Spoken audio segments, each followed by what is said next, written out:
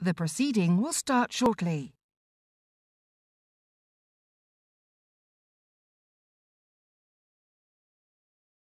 The proceeding will start shortly.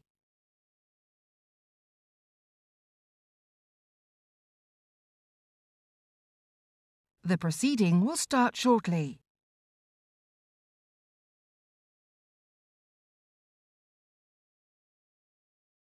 The proceeding will start shortly.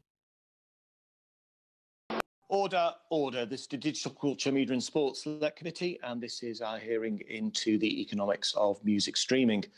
Today we've got two panels, and our first panel is Peter Leathem, Chief Executive of the Phonographic Performance Limited, and Andrea Martin, Chief Executive of PRS for Music. Good morning, Peter, and good morning, Andrea. Thank you for joining us. Good morning. Thank you. Good morning. Thank you. Now, before we start our first question, I'm going to open up for members' interests. So, Kevin Brennan. Yes, thank you, Chair. I'd like to refer, obviously, to my entry in Register of Members' Interests. I'm a member of PRS for Music, and I've received tickets and hospitality from PRS for Music and some royalties in the past. I've received tickets and hospitality from Universal Music Group, who are in front of us later. I'm a member of the Musicians Union, and they made a donation to my electoral fund, and I've some earnings as a musician declared. Thank you. Steve Brine. Yes, very similar to Mr. Brennan. I have received hospitality from Universal Music and PRS for Music in the past. Thank you. Does anyone else have any interest to declare? No. Okay. So our first questions come from Kevin Brennan. Kevin Brennan. Thank you, Chair, and welcome, Andrea and Peter. Peter, could I ask you a few questions to kick things off? And we are pushed for time, so I'm going to sort of rattle through these as quickly as we can this morning. PPL has traditionally collected revenue derived from linear radio play, amongst other things. As the way people consume music is changing, including by streaming, how's that affecting the sort of income that PPL is able to collect? I think that PPL's had a very successful 10 years in terms of our growth. I think we've, up in 2019, the last year we announced all our financial results for, we collected £271 million, which is almost a doubling of that over the last 10 years, so £128 million increase. So we've seen 10 years of consistent growth. And even though we've had obviously the rise of streaming and other activities, things like commercial radio continue to grow. So our revenue from radio over the last 5 years has grown by just over 20%. Commercial radio listening is at the highest it's been, 35 million listeners a week. And so certain things at the moment are continuing to grow for performers and record companies. Would you, given the growth in streaming, which has been huge in recent years, would you favour something like equitable remuneration, which is paid in relation to radio play and so on, being extended to streaming? Well, I think from PPL's point of view, we're given a certain amount of rights by our record companies and performers. So we're obviously licensing public performance, TV, radio. We go around the world collecting as well. So part of our role is actually to take those rights that are given to us and try to administer them as carefully and as accurately as possible and take those forward. Now, from our point of view, we don't particularly have a view about other income streams as to whether or not they should be having certain rights, etc. If there were those rights, then obviously PPL could play a role and perform there. But as I say, we don't have a particular opinion about which other services should have streaming rights from.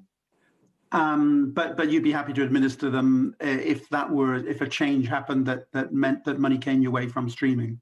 Yeah, I mean we're a professional sort of repertoire matching and distribution service. We receive over 30,000 recordings a week. We paid last year many record companies and performers. So over 100,000 performers were paid last year. About 12,000 recording rights holders. So we're set up to handle large amounts of repertoire, to make large payments. And so yeah, if the new rights came along, we could play a role in administering those. Okay. Now, there are some new sort of services online. Do you get money from a service like Apple Beats, which seems to be like a linear, almost like a radio station? Do they actually pay money to PPL? Yeah, so what's happened is that our streaming traditionally, as you say, was radio and TV. Gradually, that's moved into other areas such as, for example, the BBC will have its iPlayer, catch-up TV, catch-up radio. So we've done licensing in that particular area, and then also we license about 3,500 internet radio stations. So there's been this gradual movement of where that licensing takes place. Something like Apple is a good example, where Apple is actually licensed directly by the record companies, but they have now launched Apple Music Radio, and that's an area where that does have extra remuneration to be paid. So there's currently a dialogue going on at the moment about PPL providing some administration there to make sure the performers are paid that ER for that particular service. So you'd expect them to be paying in the near future, and would you expect any backdating of that? Yes, on both counts. Okay. PPL's Momentum Fund, do you want to tell the committee what that is? Because it's been a source of support, I think, that, you know, for musicians during the current situation, and how that gets funded. Yeah. So PPL, within about 12 months of the end of a particular year, we pay out about 96% of our money. As I say, we paid sort of about 12,000 record company rights holders and about 122,000 performers last year. So there's lots of money going out there. And then we spend about 6 years trying to find performers to make sure they're linked to recordings to make them paid. So by the end of that 6-year period, we have a situation where we have to close down that distribution, and we have around about 1.5 to 2% of the money left. And then what we do historically, we've actually then distributed that pro rata to those performers and record companies in that particular distribution that were paid. More recently, what we've started to do, and this is led by the performers and the record companies, has been looking at how can we support new talent, how can we support artist welfare, and a range of different funding things. So what we've done over the last few years is we've come together with the PRS Foundation, who have been running for a number of years, and we've started to provide some additional funding, as well as the funding provided by PRS, to things like the Momentum Fund, which is trying to identify up-and-coming artists, to provide them funding to take their career to the next stage. And so what we're doing there is that rather than redistributing pro rata some of those monies at the end of 6 years to other members, there's been a decision made, actually, that's probably a good time to be trying to help support the next layer of talent to come through in a very difficult industry. So the artists who might otherwise get some of that pro rata distribution effectively are giving off some income to help new up-and-coming artists. Do the record labels contribute their share to that fund? In relation to the Momentum Fund, no, that is actually funded by the performer side. And again, it's decisions made by the different interest groups, the record companies and performers, as to how they're going to use that money and which bits they're going to support. So on that particular PPL Momentum Fund, that is supported by the performer side. So the record labels just keep their share of it? Yeah, on the record company side, what they do is that is just redistributed pro rata across those record companies. And they take the view that they'll then take that and then reinvest it in their own artist and repertoire, their own artists, and develop from there. Okay. Could I also just ask Andrea one question, because we're on a very tight timetable today. So I'm just going to ask you the one question. Do you get money from services like Facebook and for PRS, which you know obviously is responsible for paying out songwriters and composers for their copyright?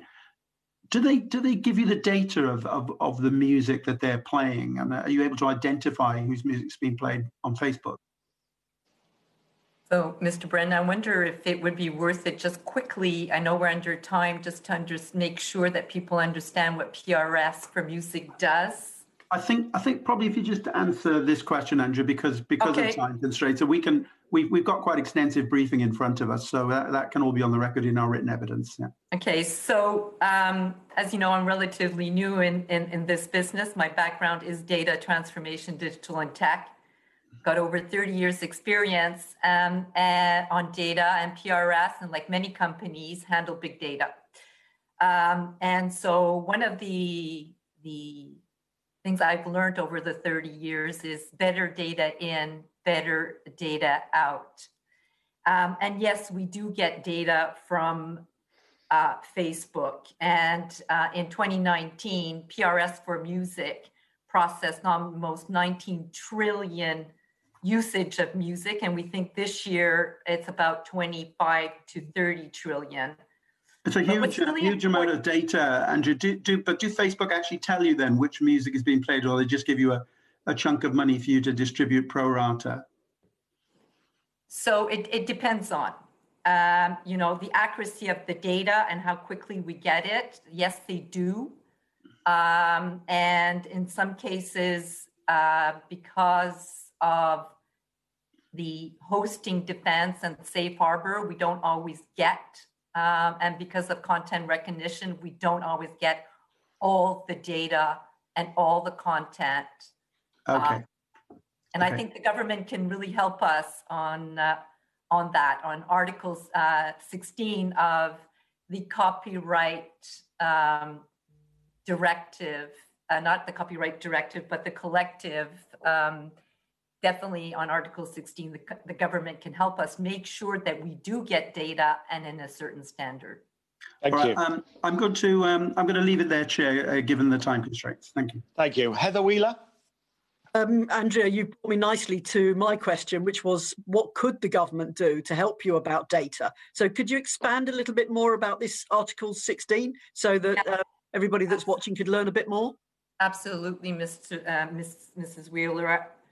The Article 16 is the Collective Rights Management Regulation, which stipulates to make sure that to enforce the provision of data, so the user, that they provide the data under certain standards. And I think it's really important because in the last 5 years of the regulation, it hasn't been really implemented, and we haven't seen the government using those tools. And it's really important because the more data we get, the more accurate and quickly, the more we can pay our members of what's due to them. So what you're saying is there's an existing regulation which would help actually transfer from the data that you get money to your members. Absolutely. Absolutely. But the government doesn't insist on Article 16 being used, or? No, exactly. We actually haven't seen the government really using those tools that are available. Andrea, that's really helpful. Thank you so much. I'll finish there, Chairman. Thank you.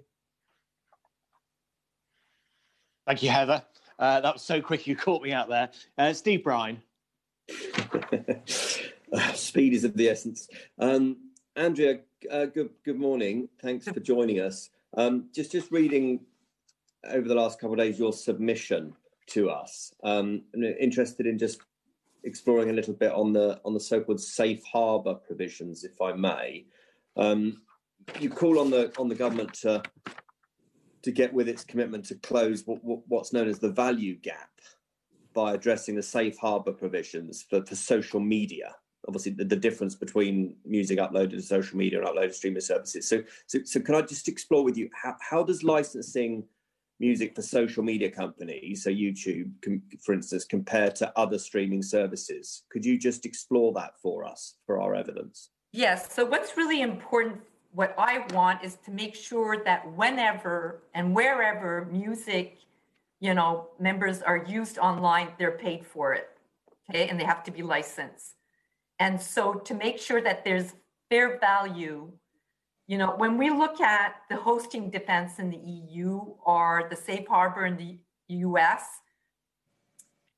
it dates back to 2001. If you think of it, the iPod didn't even exist then, and that's almost 20 years. Yes, there has been an evolution, but the market is going really quickly and it has to be modernized.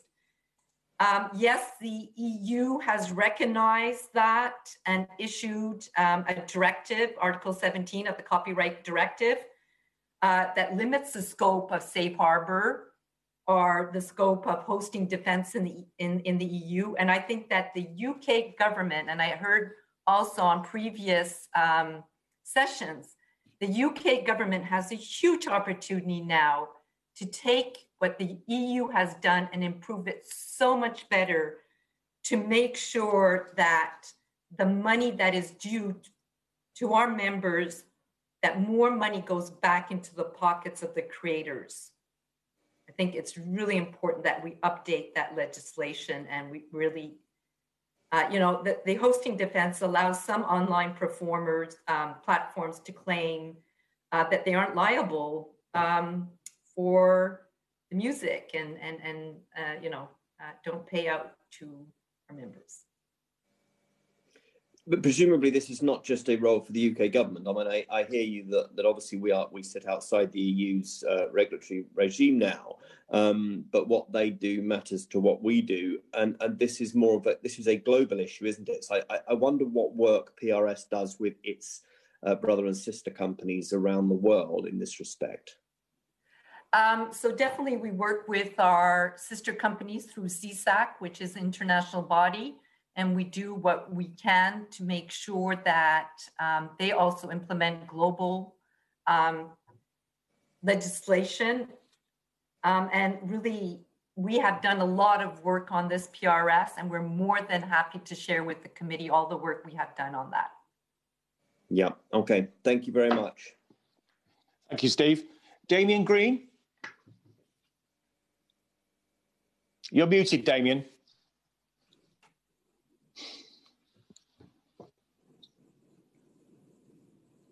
Damien Green, you're still muted. There you go. Thought by now we'd have all got used to this, so apologies. Morning, both of you.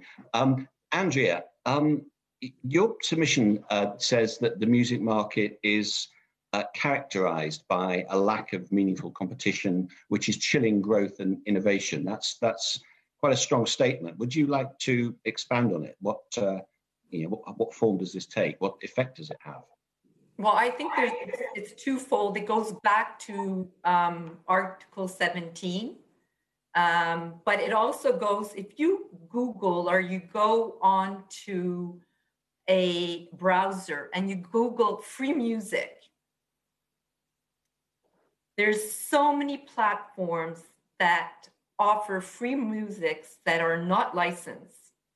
So there's this concept that, music is free, and it's that there will be free music available, and that people don't have to pay for it. And, these are issues that needs to be fixed for the online market to make sure that we get as much money for the creators as possible. That's one thing. That's a sort of attitude of mind, that music is free, but it's specifically the point about competition that seems to me may well lie at the root of this. If you had a competitive market, then the money would flow through. There would be competition, would force money through to artists, songwriters, and so on. Whose concerns obviously we share. Is it the fact that you've got a small number of big players who have many stakes in streaming services and so on? It feels on the surface like a sort of classic definition of an oligopoly. Is that what you're getting at? Do you think it's that bad? Well, are you referring to? The big music companies? I mean, the people who are coming up next. The record labels on that. Just want to clarify. Right. Yeah. Yes. Okay. I think one of the things, and that's why I would have loved to do an introduction. At PRS, we take care of the performing rights of the songs. We don't overlook, like Peter, PPL overlooks at the performing and the sound recording of the songs. So to really, this is not an issue for PRS. We focus on making sure that the copyright framework is what we have, and what we make sure that the rights that we take care of, which is the performing rights, is taken care of for our members. Okay, well, maybe I should put that question to Peter instead. Do you worry that you're trying to deal with effectively an oligopoly?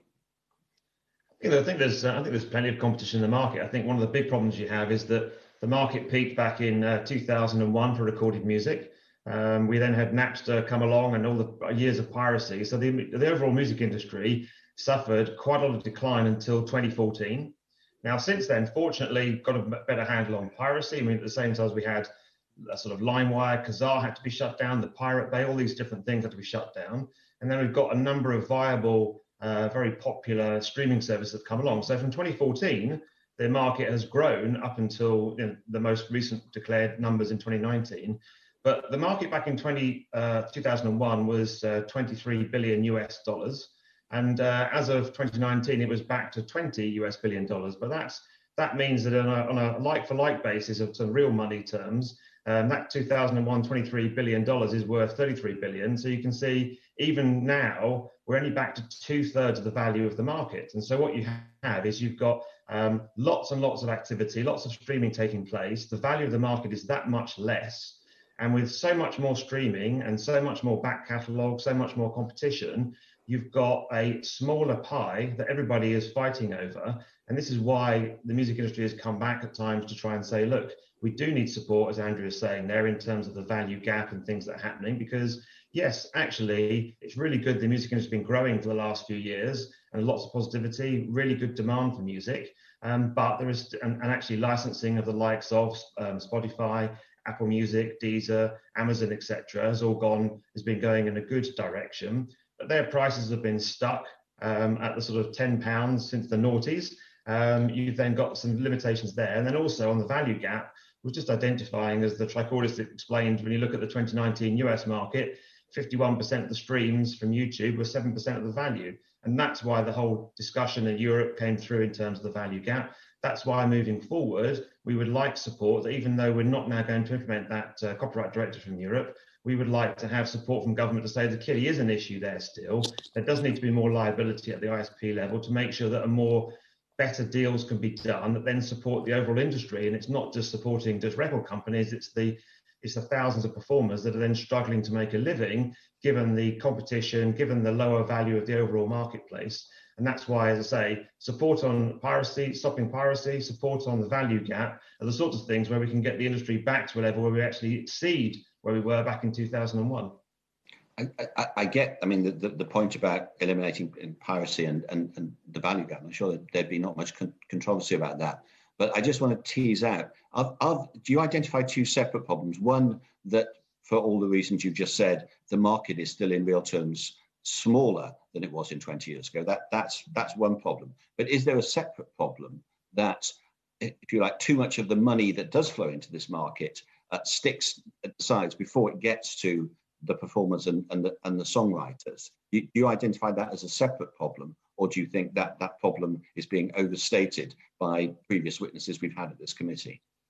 Well, I think I don't have the direct evidence of exactly what's happening on individual deals and the payments through, etc. But what you do see is that actually, if anything, I would say you've got a more competitive market now than you used to have, say, 10, 20 years ago. Because if you're a performer now, you can go to a record company, you can go to record companies all different shapes and sizes, or you can do it yourself. You can actually go and do your own releasing. You can go, compared to when you had a more physical market and you had to probably go through some of the record companies to get your shelf space in the record store or the supermarket. So there is plenty of competition there, and there is a very broad market there, which you've got legal advisors, accountancy, managers to try and advise you on the right route to take. So overall, I think there is in the marketplace and the flexibility to do what you want to do in the digital space, the options are there.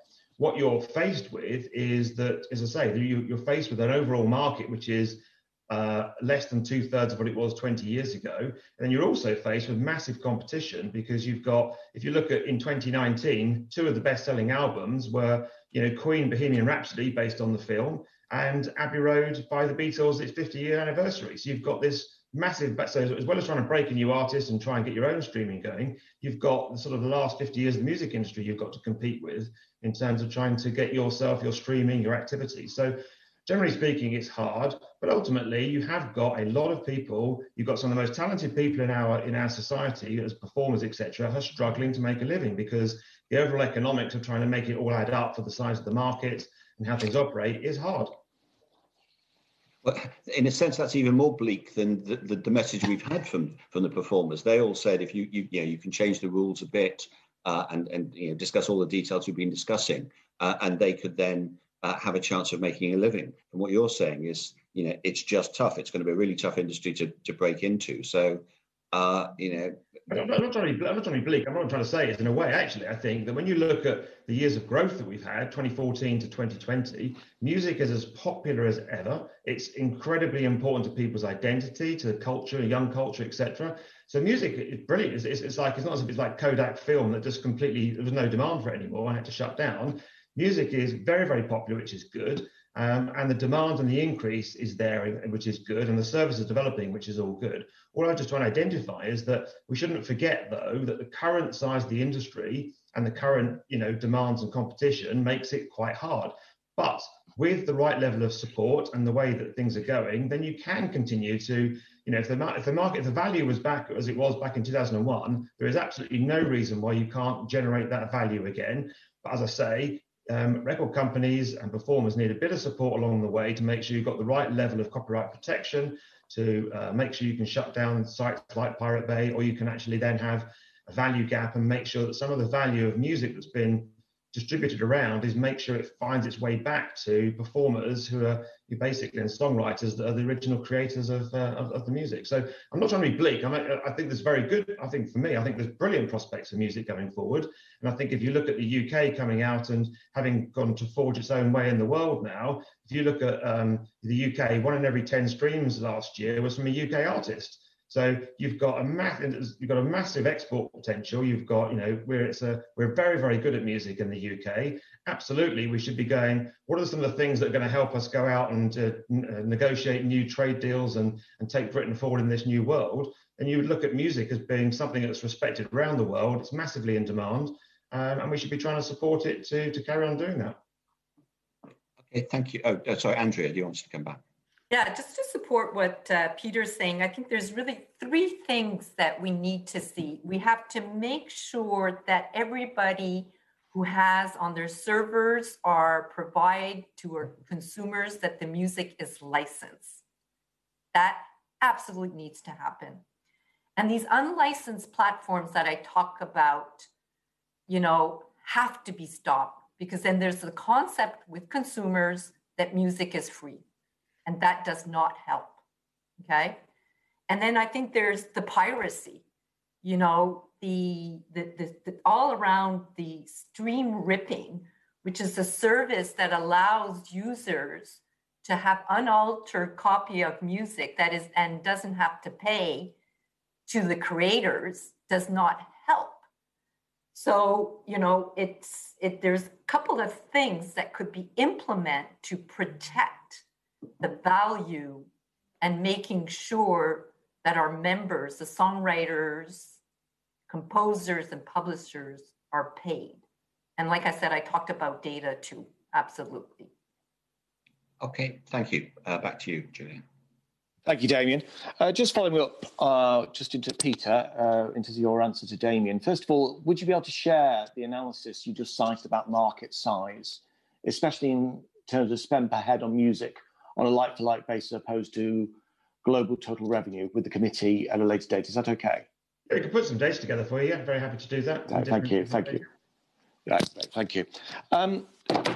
Just summing up what your answer was to Damien there to a certain extent, is it fair to say that the financial pressures that the industry has faced, the major decline that happened in the decade before this, and the fact that effectively streaming has come along and as well as a greater ability to stop piracy has effectively helped the industry recover, but not recover enough.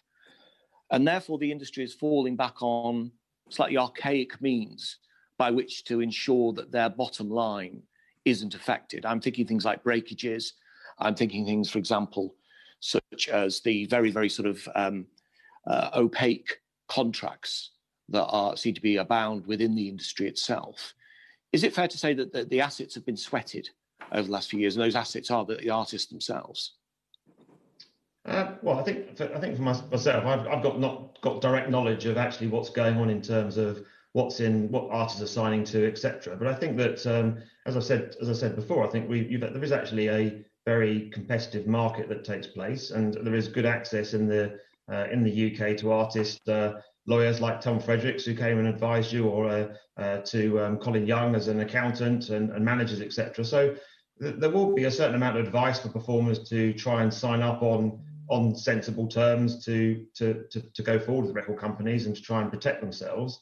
But I think that in a way you're going to get stronger answers from either the performer or from the record company side themselves as to what they're doing in terms of those deals. But as I say, I think there is good advice around. There are choices you can make as a performer, whether you go to the record company, whether you do it yourself, or which record company you choose. And so there's that competitive market to take place. But as I say, I wouldn't have the direct evidence or I could give you on in terms of those artist deals.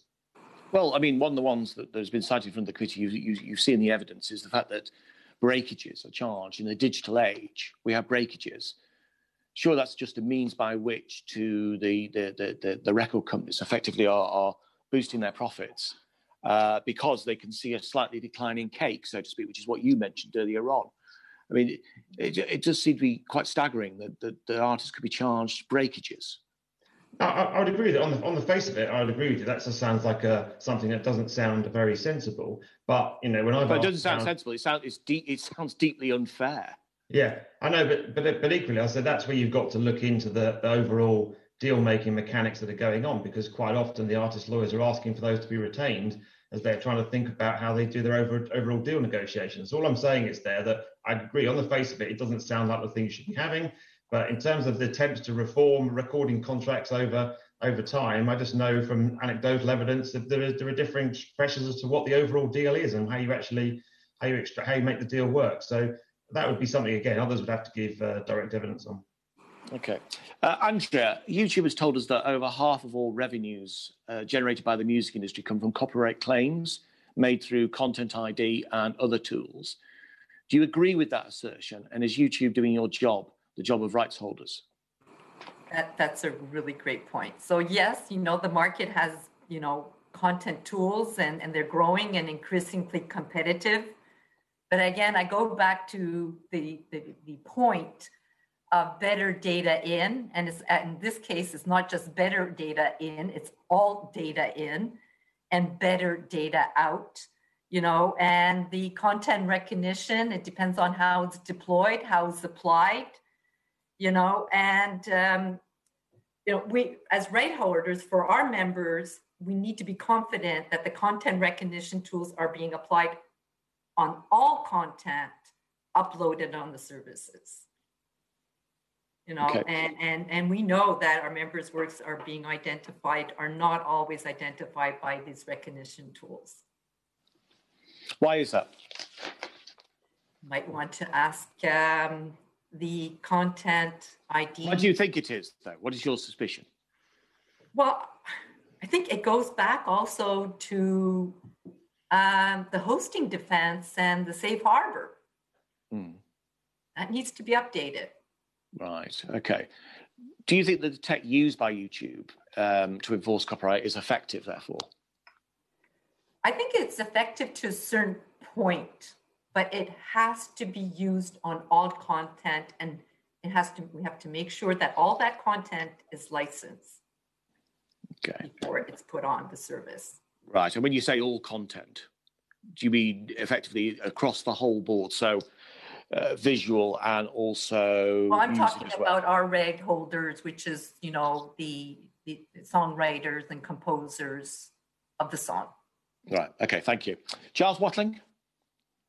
Yes, thank you, Chair. Something that occurred to me is I'm interested in the conversations you're having with the big three. I mean, listening to some of the artists that have been before this committee, I get the impression that sometimes they feel like they're shouting into a void and not being heard.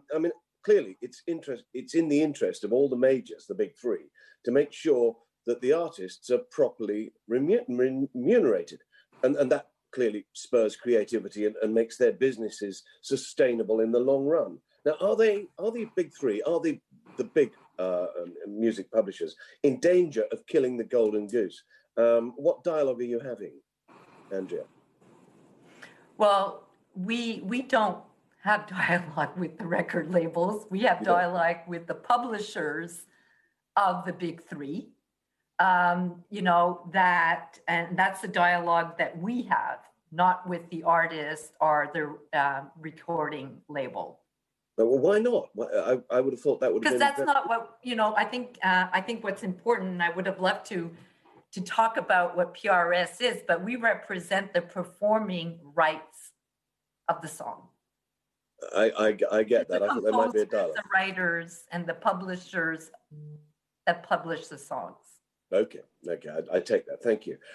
So Peter, if music is licensed by you for TV or film, and then sub to social media, who is responsible under current arrangements for notifying YouTube and ensuring that enforcement takes place and that the artists are properly remunerated? Yeah, at the moment, so we will license a range of secondary sales, as you identify. So there's always been a vibrant market for, we create very good programs and over in the UK. So whether it's something like the BBC's Top Gear, which is a massive seller around the world. So we've long licensed that sort of secondary sales to different TV, etc. And also now on to some of the streaming areas. Now, we will license that transfer and the value that when they've got music within that and they'll report to us, etc. But that's us licensing the likes of the BBC or ITV for those. We're not licensing YouTube at all. That's something that's done directly by the record company. So that other part of policing how things work with YouTube or any of the streaming platforms is directly done by the record companies, and they'll account through to their artists as appropriate under their deals, etc. So PPL's bit is very much about licensing the original TV production, the original sort of playing of those films or TVs, etc., and any subsequent sale of that onto other platforms. But as I say, then the licensing of those other platforms is handled by the record companies directly. Okay, thank you. That's very clear. So going back to you, Andrea, briefly, do you think that we talked about earlier about piracy, stream ripping, illegitimate music streaming apps, etc.? What more legislation can you quantify? I want to drill down a little further. What more legislation do you think? I really think, specific legislation, we would have to absolutely sit down, and we did do already. PRS has done independent research into this problem of stream ripping, in being the first in association with the UK government, and we would be more than happy to share with the committee. But we have to make sure that this free, unlicensed platforms shouldn't be allowed. Right. You said that, and the user and the consumer, do it yourself. You Google free music, and there's so much, and many of them are unlicensed platforms. So more robust legislation. It's not a question for just enforcement of existing legislation. You want more robust legislation. Absolutely, especially on streaming and these unlicensed platforms. It's going to be really important, because then also the consumer is used to having free music, and this free music, they don't pay the right holders. Yeah, we've got that. Thank you so much. Thank you, Chair.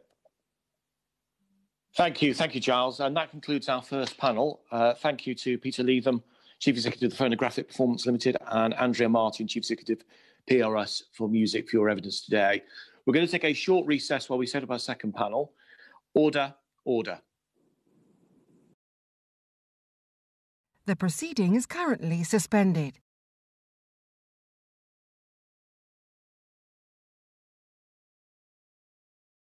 The proceeding is currently suspended.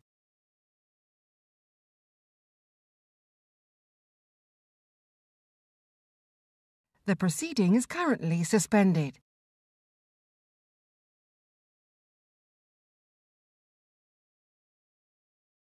The proceeding is currently suspended.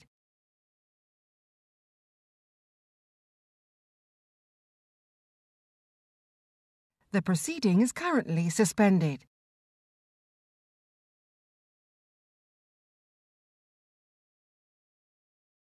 The proceeding is currently suspended.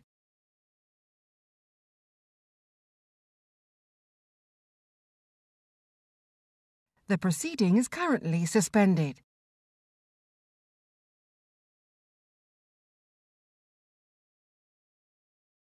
The proceeding is currently suspended.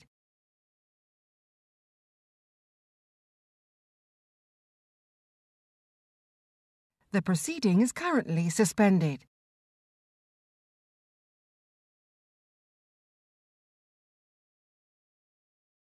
The proceeding is currently suspended.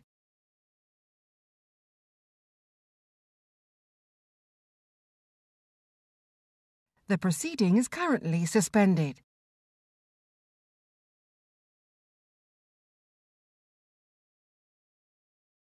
The proceeding is currently suspended.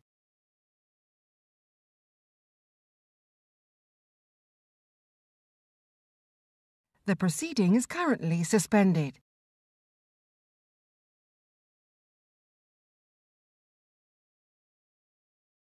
The proceeding is currently suspended.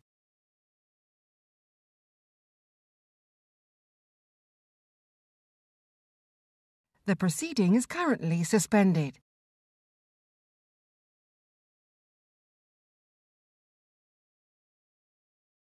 The proceeding is currently suspended.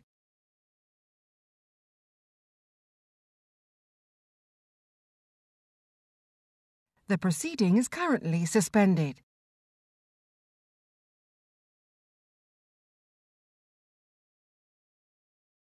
The proceeding is currently suspended.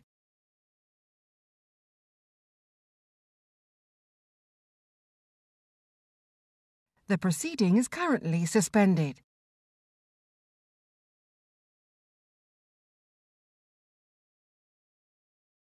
The proceeding is currently suspended.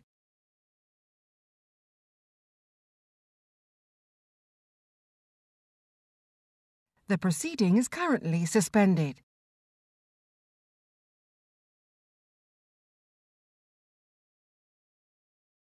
The proceeding is currently suspended.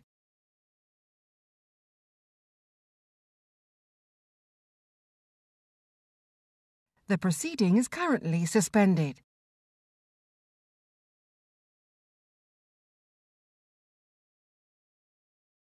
The proceeding is currently suspended.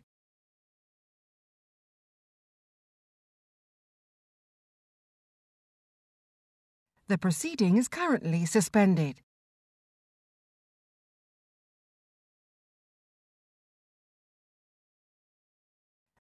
Order, order. There's Digital Culture, Media and Sports Select Committee, and this is our second panel, which is into economics of music streaming. Could I ask, please, that if you're not answering questions, if you could mute, if that's okay. Thank you. Our second panel consists of Tony Harlow, Chief Executive, Warner Music UK, Jason Lilly, Chairman and Chief Executive, Sony Music UK and Ireland, David Joseph, Chairman and Chief Executive, Universal Music UK and Ireland. Tony, Jason and David, thank you very much for joining us today. It's much appreciated. Thank you, Chairman. Hello. Our first question is going to come from Clive Efford. Clive? Thank you, Chair, and welcome. In our last panel, we discussed how publishers license collectively through PRS for music. Why is there no collective licensing for recordings? Any one of you can.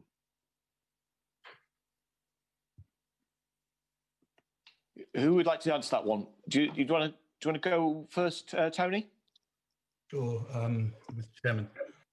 Thank you. And let me just talk to the question for a second. I think it's what we use in music is the direct license, and we use that for primary rights, and we pay for the collective license for ancillary or secondary rights, and that operates really well. And the two collecting societies you've been talking to this morning are principally in secondary or ancillary rights. Would anyone else like to answer that? So I'm happy to. We have a direct relationship between our artists in terms of our teams and our investment and our relationship with artists, and then also the platform. So but in broadcast that goes through something like PPL, but not in terms of the direct relationship we have. But my question is, why is that? I'm not asking you to describe what actually happens. I'm saying, why is there no collective license in recording? So, Clive, to just pick that up again, I think the answer to that is we believe that direct relationship that Mr. Joseph just referred to gives the maximum power of negotiation, and it is underpinned by the ability ultimately to say no, to any license, and that is the maximum strength to get the best position. And wherever that position is weakened, for example, by the safe harbor that was very much the theme of the conversation before, we get less good and less effective deals. And I think that's why we favor the direct negotiation. Well, can I ask you about licensing social media companies like YouTube and Twitch? How do you go about doing that? Well, how are they licensed? Any one of you can answer. Do you want to go with that, Jason? We have relationships with all of our streaming services, and we try to do the best, as Mr. Harlow just explained, we try to do the very best in our negotiation with those services. And our view is that we have the ability to walk away from the table if we need to. So that's why we prefer to negotiate our rights with the respective streaming services, because whereas with the PPL or that conversation, there isn't essentially the ability for them to walk away from the conversation. We have walked away from the conversation. Our interests are to protect our artists and to get the best deals for our artists. So that's why we believe that we should be in control of those conversations. We've seen evidence that YouTube has said that it's likely to be the #1 source of revenue for the industry by 2025. Is that a healthy state for the industry to be in? Is that and is it in the interests of the artists? Any one of you can answer. Sorry, it's a bit difficult to work out who's going to step in, Mr. F. What we would say about it is last one a step backwards. It sounds like to me, but not at all. I think what we would say is YouTube is the source for more people than all the other streaming platforms put together, and as such, it's the way a lot of people like to consume music, and it's a way a lot of our artists like to share music. What we would say is, it would be healthier if YouTube was not able to use YouTube and other platforms like that, and you listed a couple yourself, were not as able to use safe harbor provisions to where they can say that UGC content is not subject is protected on their services.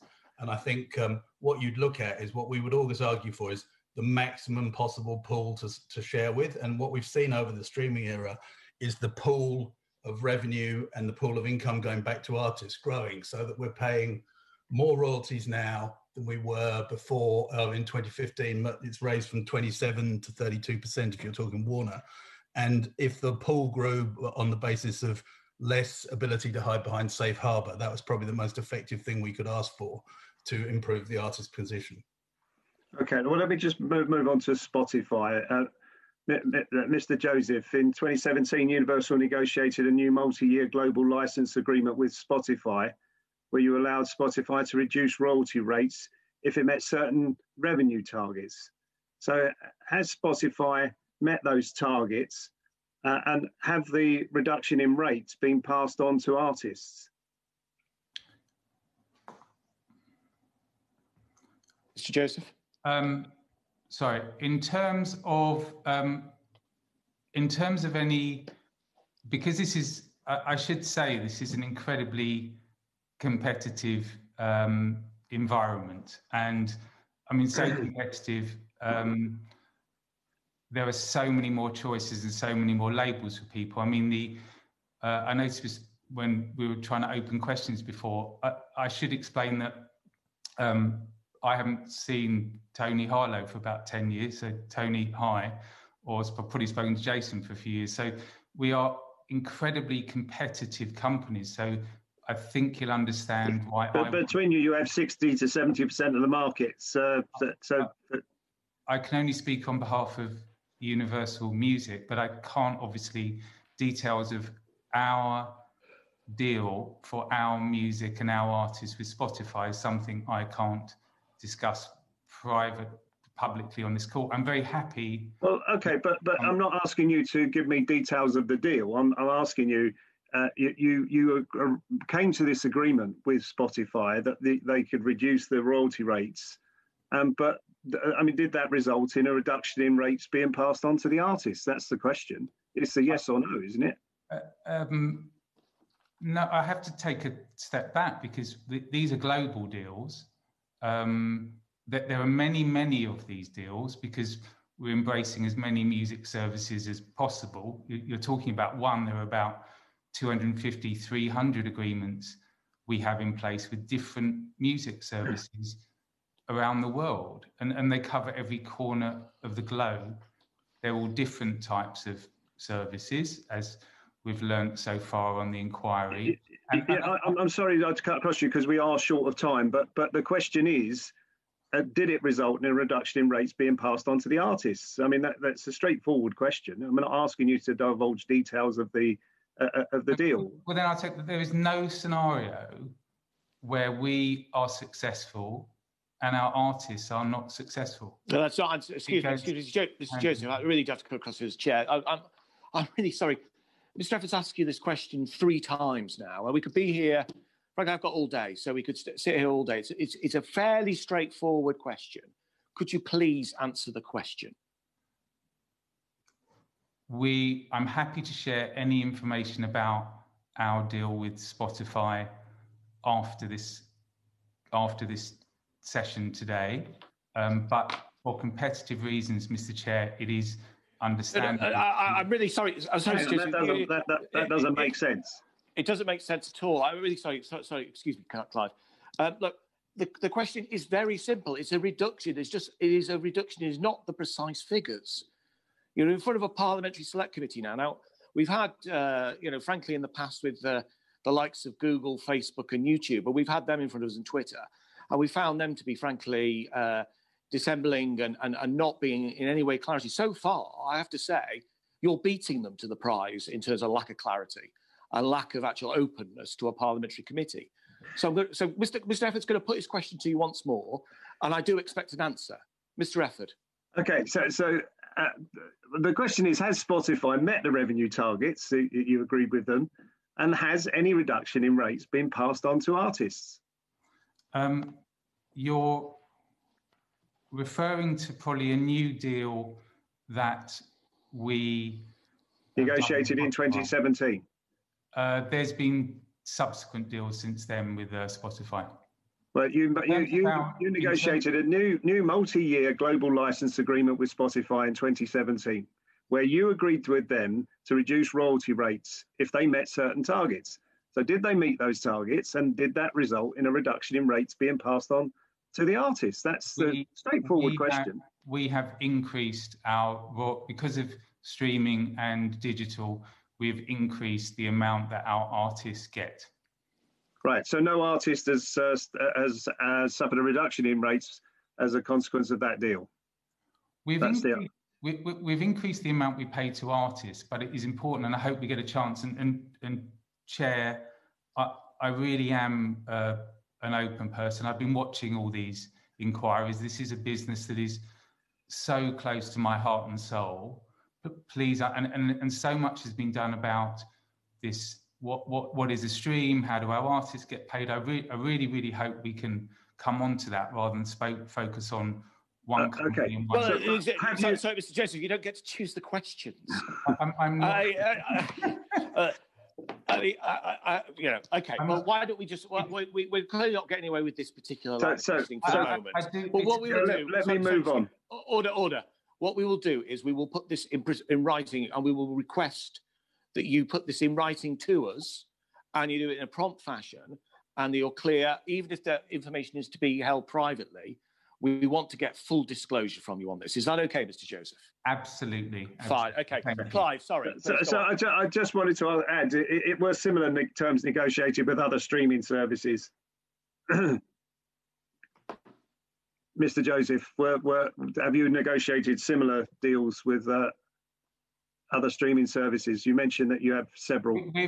We've negotiated very different, because all the services, different deals with about 250 and 300 services. The primary purpose of that is to get our artists' music available all throughout the world, this incredible music, and we're the biggest investor to our artists, and we want to pay them as much through as possible. We have systems, Mr. Efford, where all of our artists can see exactly what they're earning from streaming and other sorts of revenue on their phone or on their browser. All of our managers look at how much they're earning. So there's no opaqueness, people can understand, but please, and I hope you understand, in terms of like 250, 300 global deals, I don't have all the information to hand on all of those, but Mr. Chair, I will provide you as you request. That would be really helpful. But your press release at the time said that the unprecedented access to data, creating the foundation for new tools for artists and labels to expand, engage and build deeper connections with their fans. What data did you receive from Spotify and how exactly is it being used? So if I may, for a second, focus on two resources we have for artist managers and... well, I'd like you to focus on the data specifically. I'm literally just about to. Okay. So there's two portals. One's called I can't speak on behalf of others in the industry, it's called Universal Music Artists. It's a data portal where managers can look up all the trends behind the streaming data for their artists, and that's by song, by platform, by country and audience. And it's incredible for tracking where an artist's growing their fan base, as well as how our marketing's working. I'm very, very happy for another time to show you, everyone on the committee, these incredible portals. The data's about 24 hours kind of lag. I even checked in on a couple of our artists earlier to see how they were doing in different regions. All of this data can be broken down. I mean, it's literally something I have on my phone, and you can literally look at an artist, you can look at their fan base, you can look at what age of person is listening to their stream, where they are, how many times they listen, what songs they listen to, what albums they listen to. I mean, it's fascinating. I mean, there was one I saw, we've got a brand new artist, and I saw that a huge proportion of their streams was coming from North America and Brazil. And I should explain, this then goes, and something I'd also love to show you, to the Global Royalty Portal. And there an artist can see a detailed financial summary. They can see their exact royalty earnings from streaming, from different formats, and they can see it by track, platform, territory, personal advances, recording costs. I launched these at one of our managers' meetings, something we usually do annually, to a small... So, Mr. Jones, I'm really sorry, but I don't wish to know about your annual management meeting, if that's okay. I mean, this is a little bit like dilation, I think, in terms of the answer to the question. Clive, are you satisfied with the answers you've received? There are a couple more questions. Please. If you want to move on, but I'm happy to move on to my next question. Please do. So this is about the fact that you dominate the catalogues. And this is again a question to all three of you. So please, one of you step forward. Do your licensing agreements with or equity stakes in streaming services involve any deals regarding playlisting or algorithmic curation for your catalogues? Okay. And you go first, Jason. Okay. We try our best for all of our artists to make sure that whether it's catalogue artists or current artists are streamed as much as possible. So if I look, for example, at George Michael 3 years ago, obviously as a catalogue artist, his 70% of his music was sold physically, and now 85% of his repertoire is now streamed. So it's equally in our interest to make sure that we look after our catalogue artists as well as our modern artists. Would anyone else like to add anything to that? Well, Clive, I'd just like to say probably that I think your question was also pointing at whether our deals gave any advantage to different kinds of artists and whether we got preferential terms in terms of things like placement. And the answer is no, we don't. Those are the conversations we have about the importance of acts. And I think earlier today, the PPL gentleman, Peters, referred to say something like how Universal created such a brilliant story around Queen.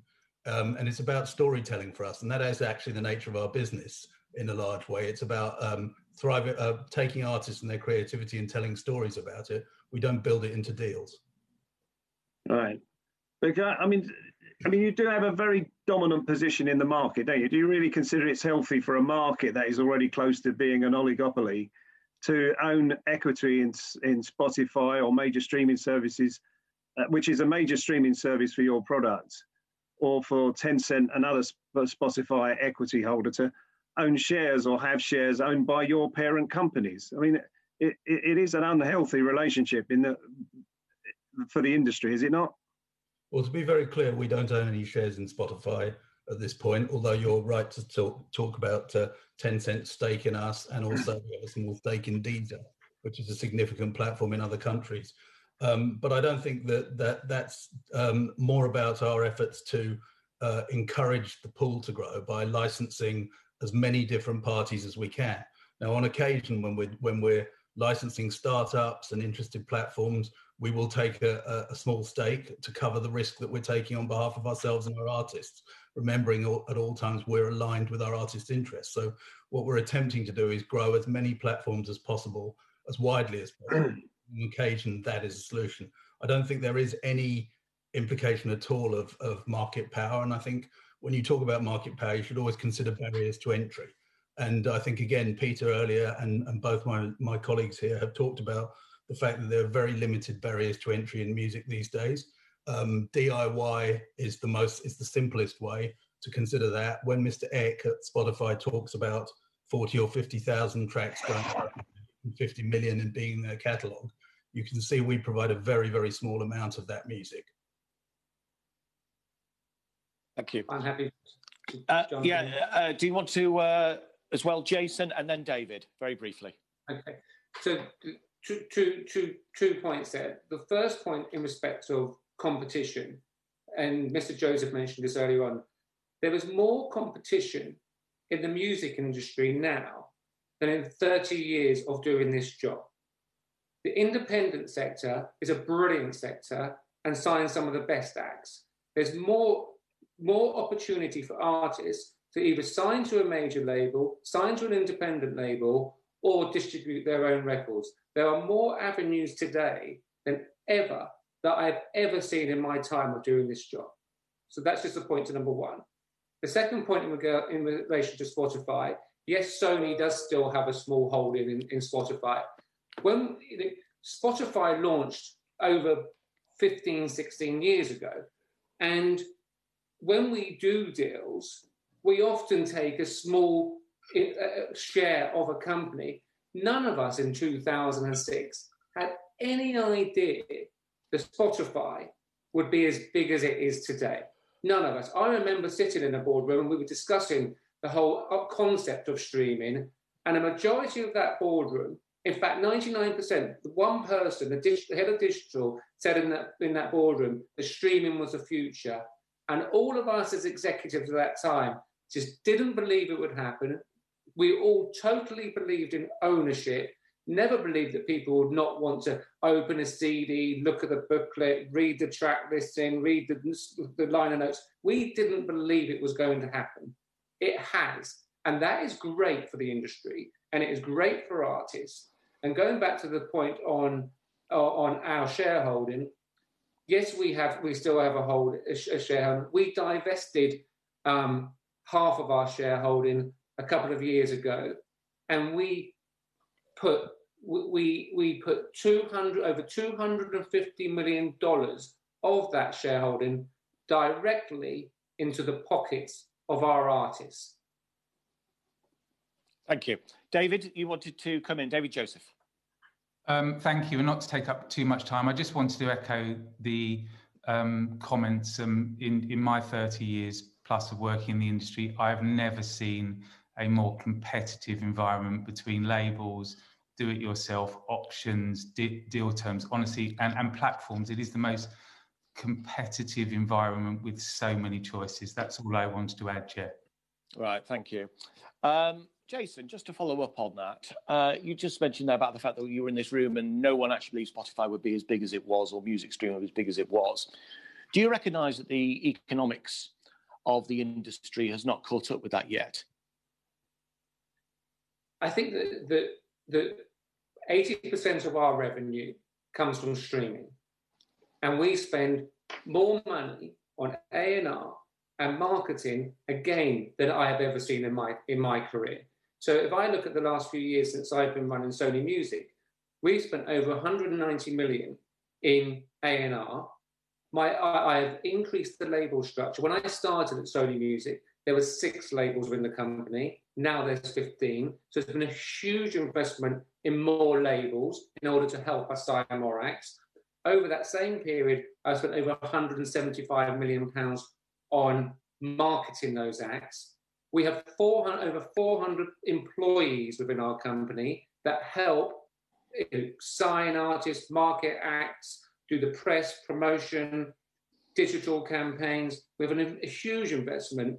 So, and I go back to the point that if an artist does not want to sign to Sony, they have a choice. And if they wish to earn more of that revenue, they can sign to a distribution company. If you look at today, 3 of the most culturally important acts in Georgia Smith or AJ Tracy or Skepta have chosen to sign to a distribution company. They want a bigger share of the revenue, and that's their choice. And respect to them and their management, that's their decision. I clearly would prefer them to sign to Sony Music, but that's the opportunity of choice. In terms of the contracts, though, you just talked about how you've been able to diversify your own business and be able to sign more acts as a result and bring on more talent. But in terms of contracts, have they actually caught up with the world of music streaming? Because obviously, one thing that's been mentioned to us has been about breakages and the fact that artists have had that in their contracts. That seems to be bizarre and quite usury, actually, in the digital age. Okay, so the latter point in breakages is categorically not true. I've heard the session where it was alleged that we charge breakages on physical distribution and digital distribution. From Sony Music's perspective, that is not true. That does not happen. So do the other 2 witnesses as well, sorry, just to check that, Tony and David, do you charge breakages on your artists? In terms of digital royalties, they are 100% clean. I did hear that in the inquiry, and it's not an industry that I recognise or a company practice that I would. Thank you, David. Tony, yes or no? I 100% agree with Jason and David. I would point out, Mr. Chair, that there is a different definition of breakage in digital. So breakage in the old physical world related to shipping shellac records that might break. Breakage in the digital world is where a minimum guarantee isn't reached by the number of streams we deliver, and that works in the artist's favour. So there's a different definition of breakage in the digital world, and we need to be clear that we're talking about the same thing. But in terms of the old breakage, no, we don't. We're not involved in that at all. David, you just put your hand up again. David Joseph. Just to echo those thoughts, because I think it's really important on the term breakage. So the DSPs sometimes, there's a thing called digital breakage, Mr. Chair. The DSPs sometimes guarantee labels a minimum amount of revenue for plays of their catalogue over a certain period, which is effectively minimum guarantees.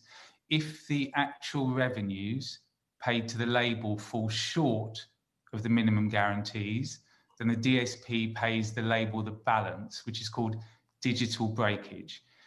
Universal. So it's almost like a royalty. It's a royalty. No, it's just the difference between the two. But it's very important to say that Universal accounts a share of all of this breakage to artists according to the number of plays of their tracks across the minimum guarantee period, in the same way as other revenue received from the platforms. I just wanted to. So we share. So do you take this money up front? Or do you take it? Do you claw it back if you find that there's a shortfall? It can absolutely vary but we share all. So in some cases you do take it up front.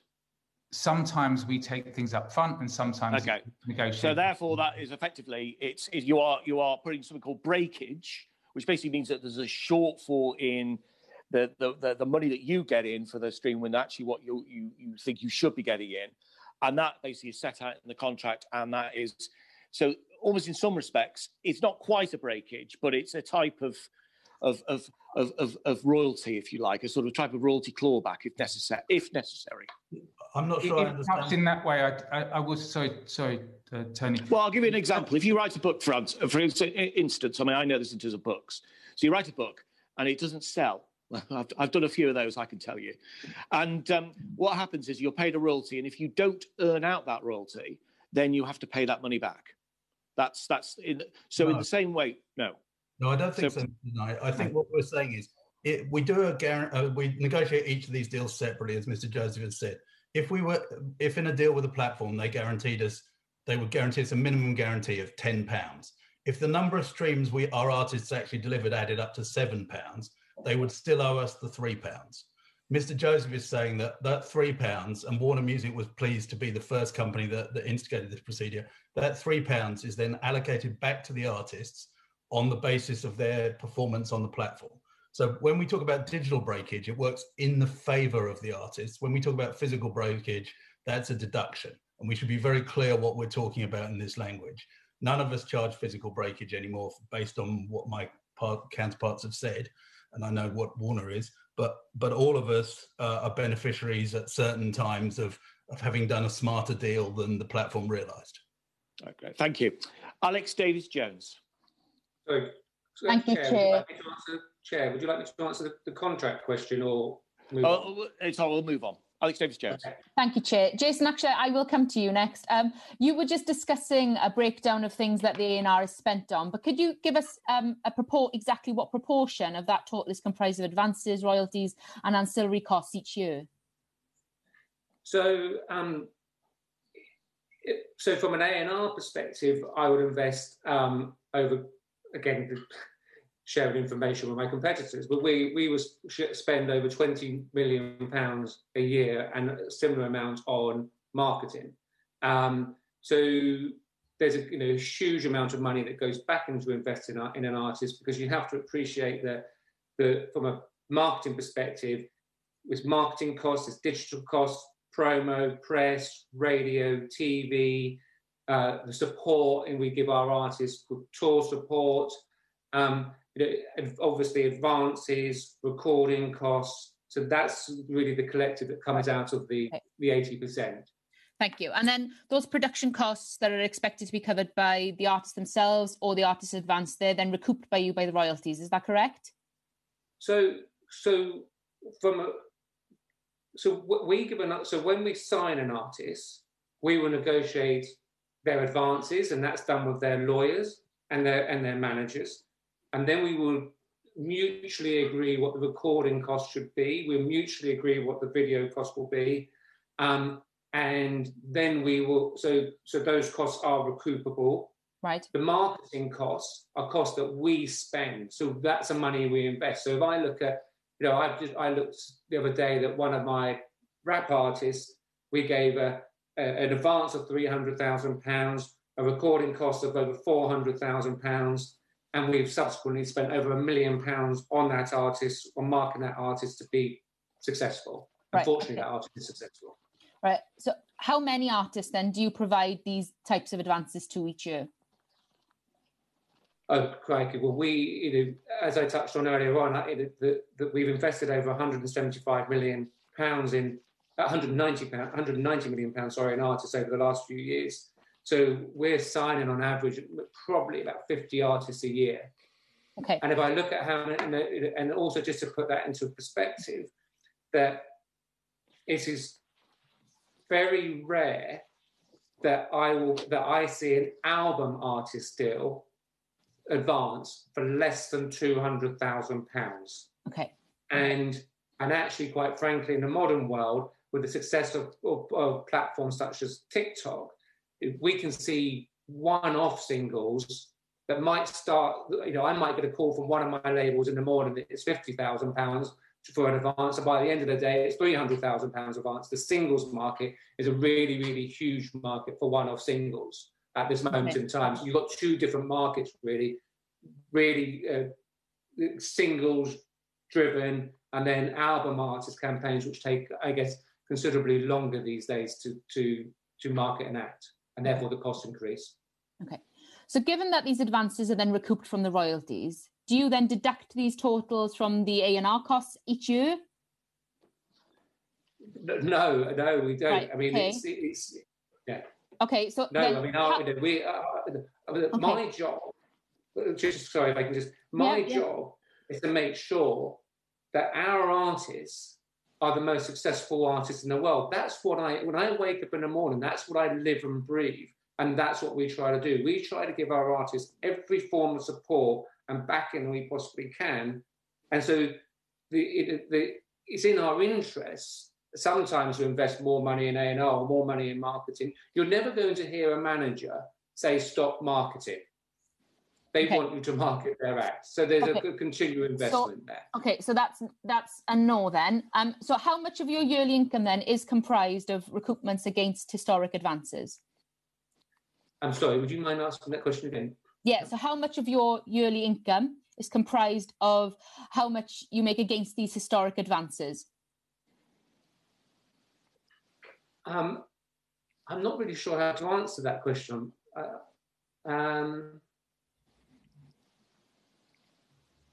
Yeah, I'm sorry. I might have to come back to you and write to one. I don't really know how to answer your question. I apologise. Okay, that's fine. We'd appreciate it if you could write back to us with that information. Sure. Okay. I'd now like to move on to the PPL fund, if I may. It's something we heard a lot about in the last session.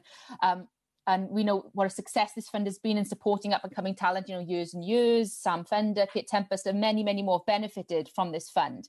And it was confirmed to us in an answer to my colleague, Kevin Brennan, that the record labels do not contribute to this fund. Is that something that you acknowledge? This is still to me, sorry. Yeah, Jason, I'll come to you. I'd like to ask all of you yes or no, if possible. Okay, fine. So if you look, the last year has been horrific, and horrific for artists, especially artists that live on live.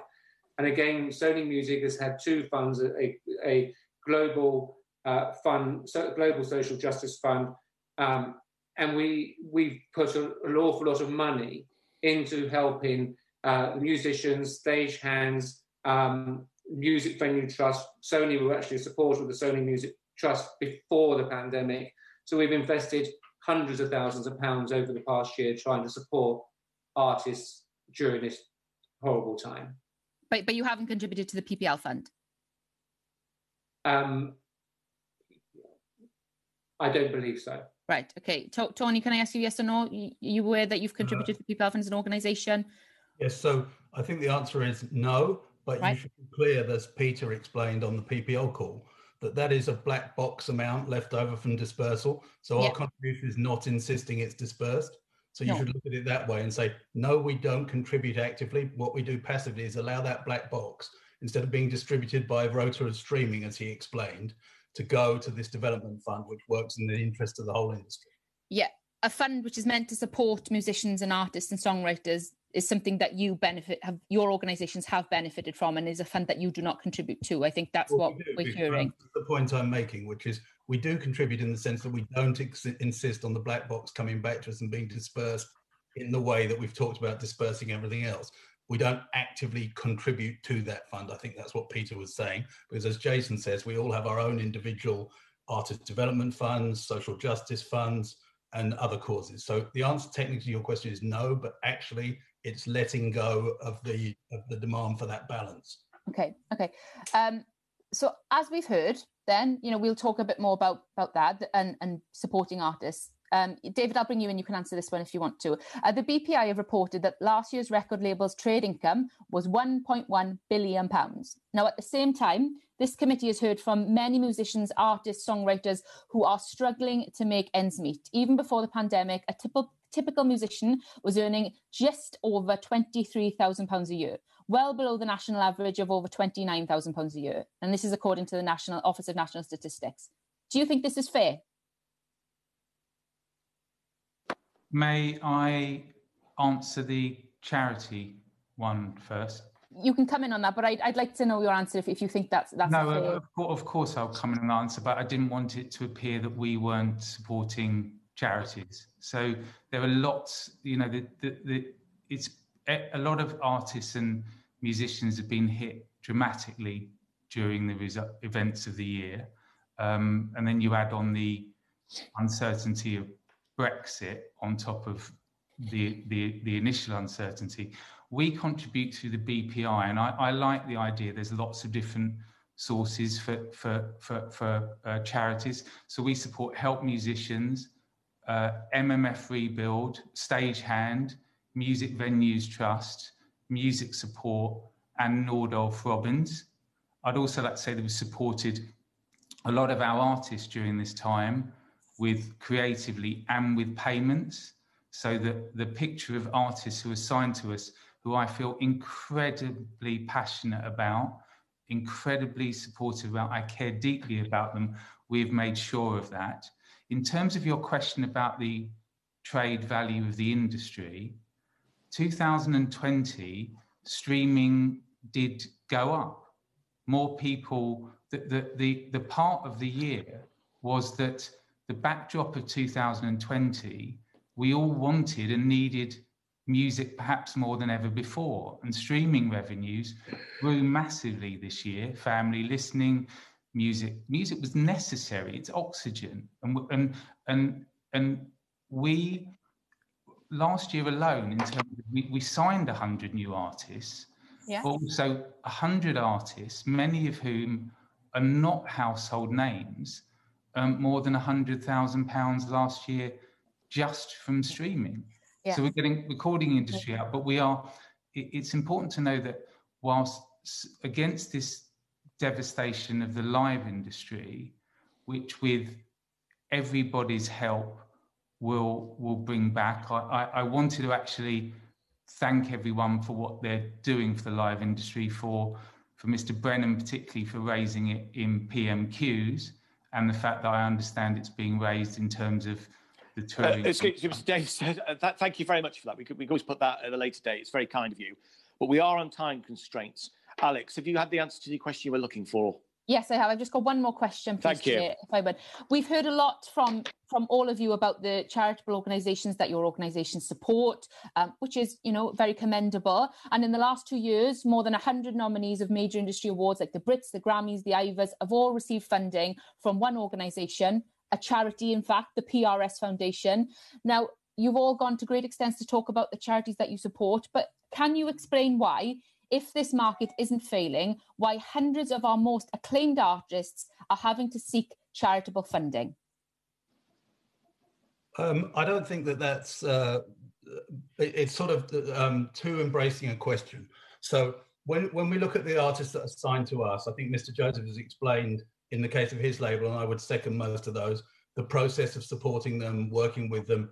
We're involved with one of the biggest acts at the moment in renegotiating in a certain way to allow them to support their organisation through the COVID times. So this has been a special challenge. But recorded music is only a small portion. I mentioned earlier that 40,000 tracks are going up a day, whilst we have, adding to David, Joseph, and myself, Jason and myself, probably signed 170 or 180 artists. It's only 20% of the entire music infrastructure. And we're supporting that part of the infrastructure as fully as we can. Okay, thank you. Thank you, Chair. No more from me. Thank you, Alex. Steve Bryan. Thanks very much, Chair, and good morning, gentlemen. Thank you for your time.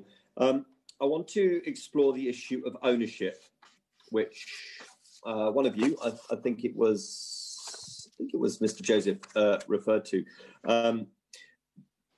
So when I was a young lad, and I went to buy the latest Poison record at HMV in Guildford, I took it home with me. I can feel the chair reeling.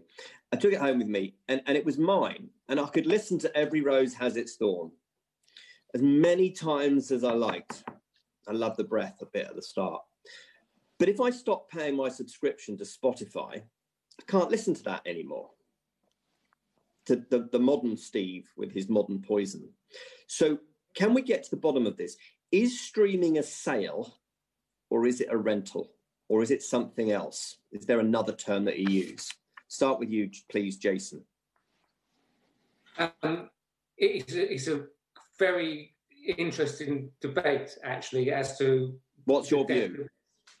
My view is that the modern world is living in subscription, which gives artists more of an opportunity, more artists a bigger opportunity than ever before to have their music heard.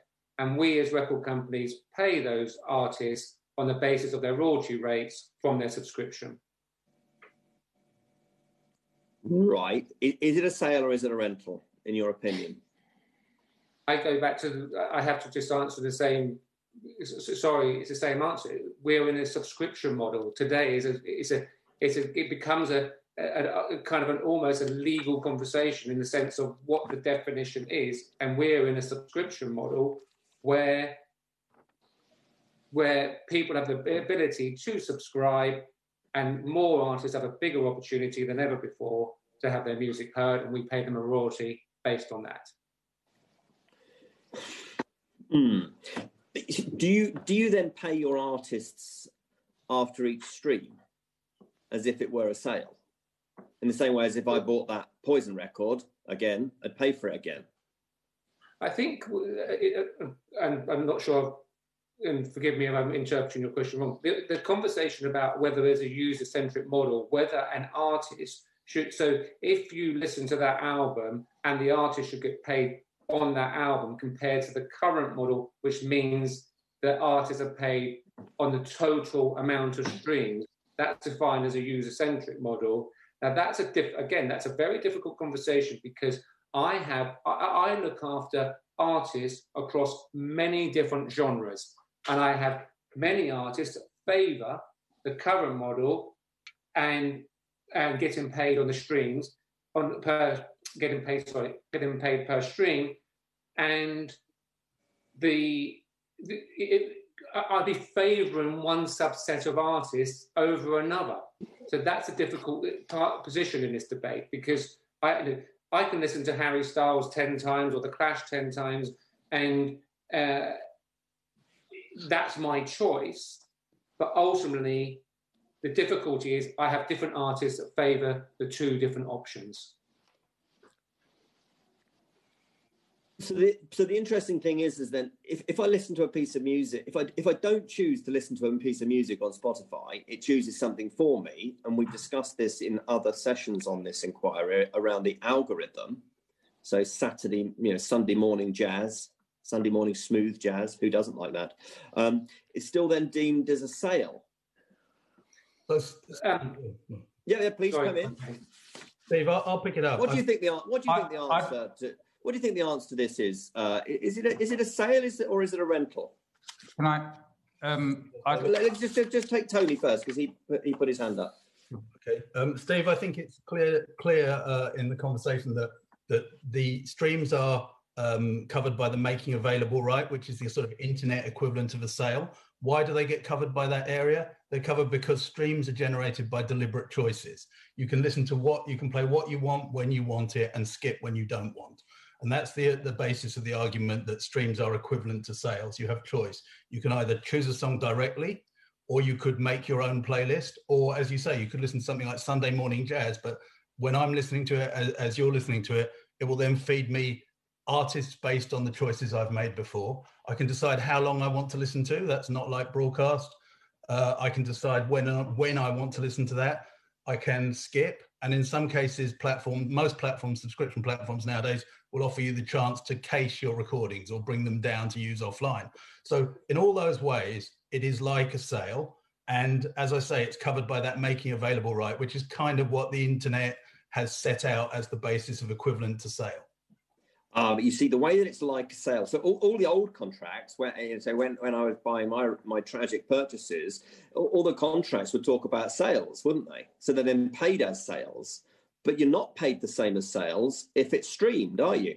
Well, we've moved from a transaction, it's certainly true, we've moved from a transaction-based model to a consumption-based model. So you continue to get paid over repeated usage of your your intellectual property, as opposed to the one payment when you, and I have to be honest with you, Steve, it was perhaps me that sold it to you in Guildford R Price, because I was working in that area. Oh, I knew it. I knew you looked familiar. But you know, I got one payment, you walked away with the album. Now Bret Michaels and Poison are getting paid over and over again as you go back and explore your youth in the way that I do with but the thing is, you see, with Bret, he's already made a fortune. He's not sorry, the division bell is going here. He is not attempting to start out his career and get remunerated for his artistry. He's already been paid through the old model. So I still go back to the question, is it a sale or is it a rental? Can I, if I may? Please do come in, Mr. Brian. I'm also looking forward to sending you a copy of Songs in the Key of Life to compensate for your Poison.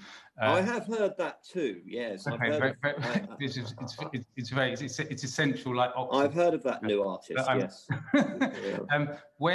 To go back to CDs with any artist or vinyl, you got paid once, and whether or not you listen to that album once or you listen to that every day of your life, there was only one point in which the royalty was paid.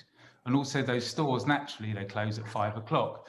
Streaming is 24/7 in every country in the world that you can listen to the greatest record store ever.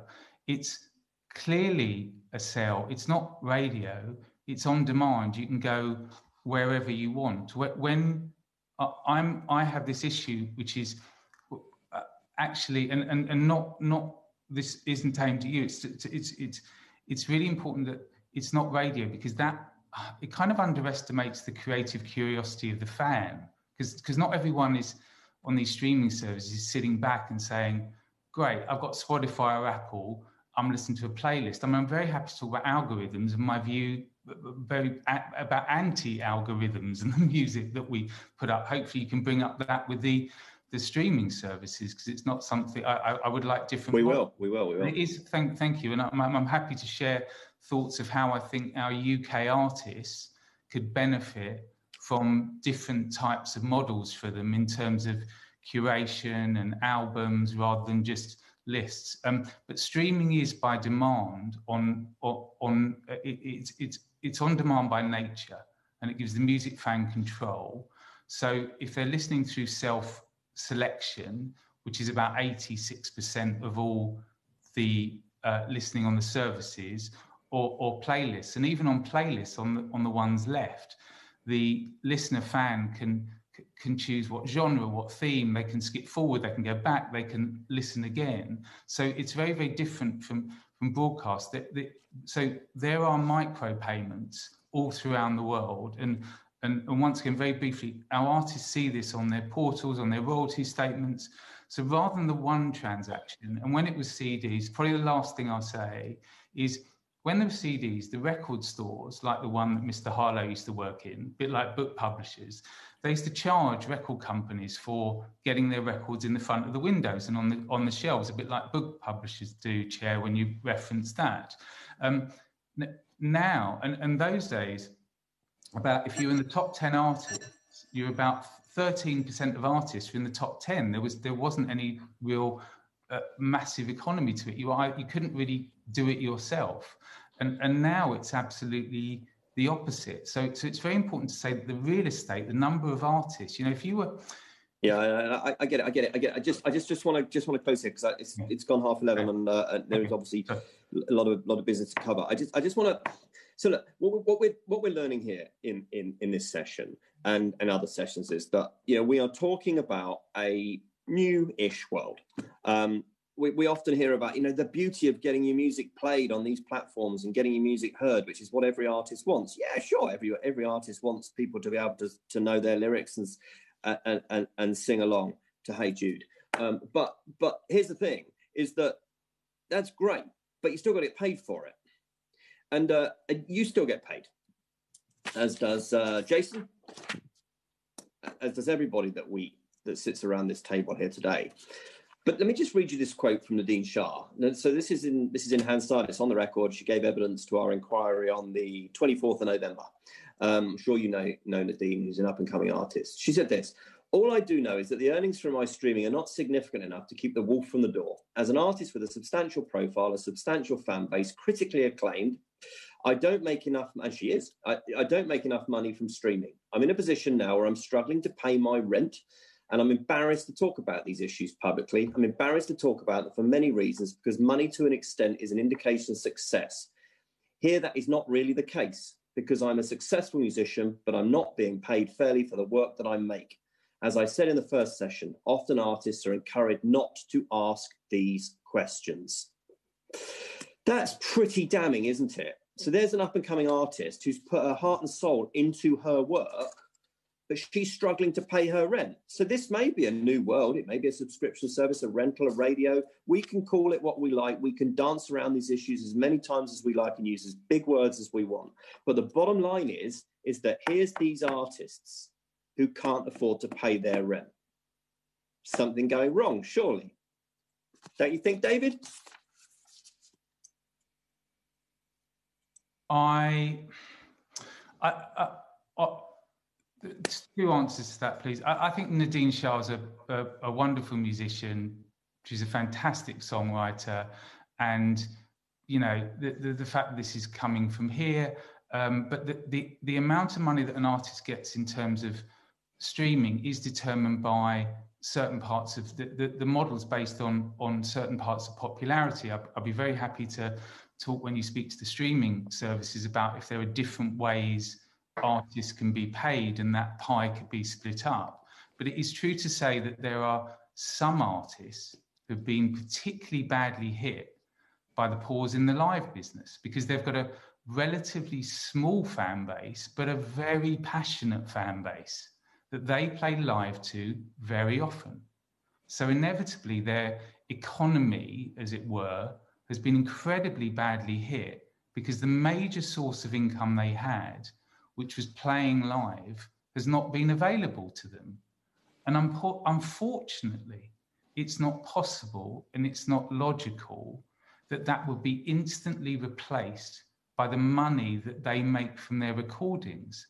That was never how their earnings were shaped. So there's two parts of it.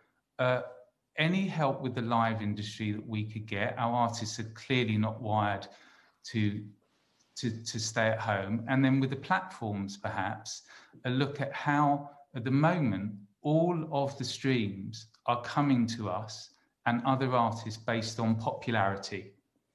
And there are other ways we could look at. So, Mr. Bryan, there are models that if you just listen to Nadine Shah that month, there would be models the services can do just to pay that artist rather than be diluted perhaps with all the popularity in the label pools. There's lots of ways we can approach this. You know, streaming is not, it's at the start, it's not perfect yet. There's lots of ways. I mean, I've got tons of ideas how to improve streaming for the artists. It's an incredible service. It's available. It's all the music you want in your back pocket. But do I think it's at the end of its life and that was it? There's so much growth in this area. I want liner notes. I want all the musicians' notes. I want them to be focused on the albums. I've got this service, which I would love, which is if I signed up to Spotify, I'd love to get the choice between should my data be tracked and delivered to me by an algorithm, or should my music be served up by the artist that I love and my friends? I think that I would love to have a service which wasn't based on the algorithm.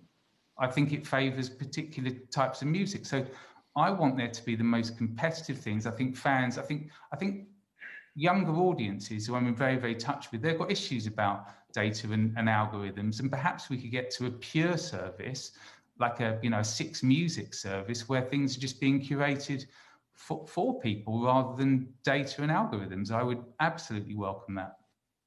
Okay, I think there's an awful lot of stuff that I think that we want to cover as committee. So I will say thank you, Steve. Other glam rock bands are available, and I'll hand back to you, Chair.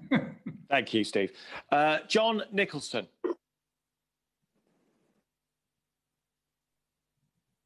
Thank you very much, Chair. Can I start off with you, Mr. Joseph?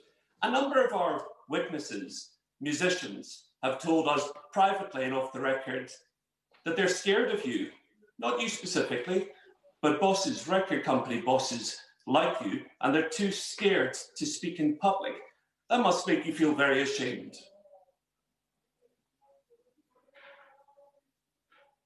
Mr. Joseph. Sorry, I was on mute. I don't.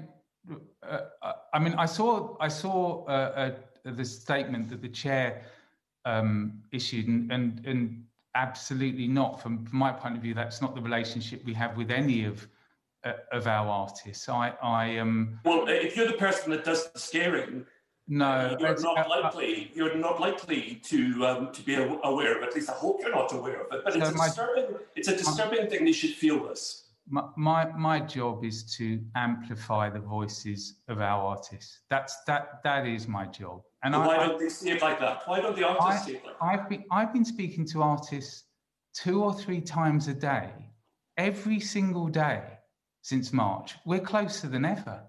And it's not just me. Our teams, we've got huge teams who wake up, they care passionately. Well, you may feel that, but that's not what so many of the artists feel. Why is there such a gulf between your understanding of the relationship and their feeling about what the relationship entails? We really do have open and honest conversations at all levels. I really think they're just too sensitive, are they? No, the artists are all different. One thing I will say that they have in common is they're not wired to stay at home. I mean, and the amount of conversations we're having and creativity, and how can we support that creativity while they're not touring. But I don't recognise that. I speak to artists all the time. Our labels do. We're very welcoming. We have to understand artists are creatively empowered and in charge, and they don't have to do things if they don't want to do things. Really? Well, okay, all right. Let's look at that. Now, as we've discovered, A&R is the money that goes into scouting and developing artists. What are your A&R costs as a proportion of your revenue? Roughly in line with the market of 250 million in A&R, so somewhere between 20% just in A&R and then marketing, just in terms of signing new artists and keeping artists with us for long careers. And the average royalty rate would be what? How much? There are all different types of deals. So there can be deals that, and I'll come on to average, I will, but it's important I say a lot of deals at the moment with the competitive market are just distribution. A lot of them can be 80-20, some can be 50-50. If you're talking about an average advance deal, which is 90% of deals, the artist wants the investment in them over a long period of time, average between 20 to 25% artist royalty. Yeah, because it's the big stars that get 30%, isn't it? But the average royalty rate, I understand, is 22%. Now, what that means in practical terms is that a record would have to make 4.5 times the agreed recoupable cost for the artist to make any money at all. Isn't that the case? If I may, it's not the case. So artists come to us, in terms of artists making money, artists often, and their team and lawyers and management ask for personal advances. They ask for advances to come all the way through the contract. I have to bring up, because it's so used by us, the artist royalty portal, where literally better than a banking app, you can see exactly what the current account and the money that you're getting. So they see all of that. Our artists seem to be very happy with the investment, very happy with advances for them. So it is a really... They're not. I mean, they're really not. I think you're living in cloud cuckoo land here if you really believe that. I mean, we're not experts in this field. We're politicians, but our job is to sit and listen to people in the industry. You have a very unhappy industry, and artists are not happy. I'm sure the very rich artists are happy, but not the young ones. I can't be. I'd like not to be accused of being out of touch. We signed 100 new artists last year. I deal with some of the biggest artists in the world. It's on that question, how much of your A&R budgets go to new or first album artists as a percentage? Sorry, I missed. How many go to new artists, first album artists? A significant proportion of that 20%. There is, if I may, and it's not to appear anything, that it's a very competitive situation, so I can't share my exact A&R. Really? We're not asking you to share. You keep returning to the sensitivity point, the commercial sensitivity. What the chair said earlier is spot on. We're not asking you to share sensitive figures. We're not asking you to tell us what the artists are being paid or detailed sensitive issues like that. I mean, what I was asking you was something that's quite easy for you to tell me out of thought without... You're correct. By the way, I apologise if that seemed evasive. You're completely right. It's millions and millions of pounds in new... I mean, signing new artists is the lifeblood of our industry. No, I'm talking about as a percentage. As a percentage, how much of your A&R budget goes to new or first album artists? Roughly 40-50%. Right. So a fair amount. And how many artists would you reckon are in royalty rates of 30% or more? How many in percent? I think the answer is one I gave before. The majority are between 20 to 25. Large majority. All right. Can I move on to Mr. Harlow, please, if I may?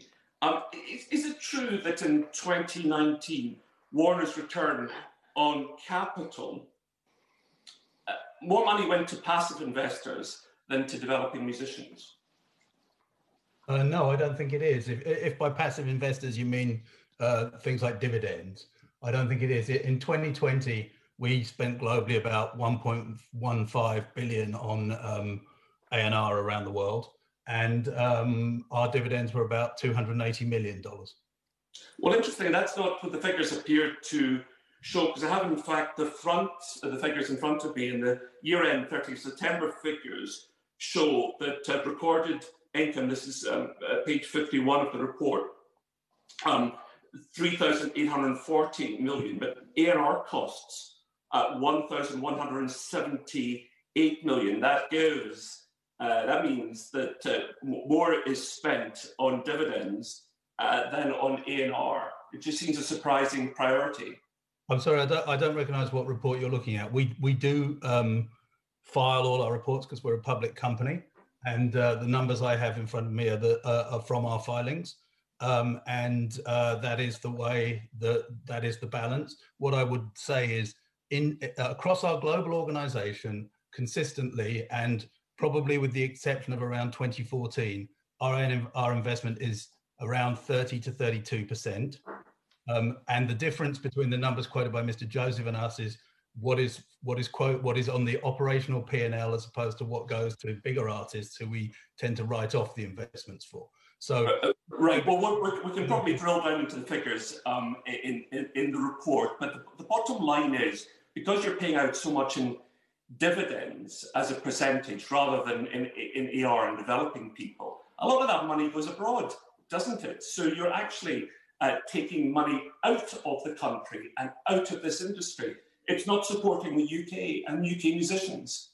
Well, as I just said to you, Mr. Nicholson, I think we have a very high R&D rate relative to other businesses. It's 30 to 32%, and that is a high R&D, and it's heavily focused in the UK, where we have artists as diverse as Ed Sheeran, Coldplay, Pink Floyd, Joel Corey.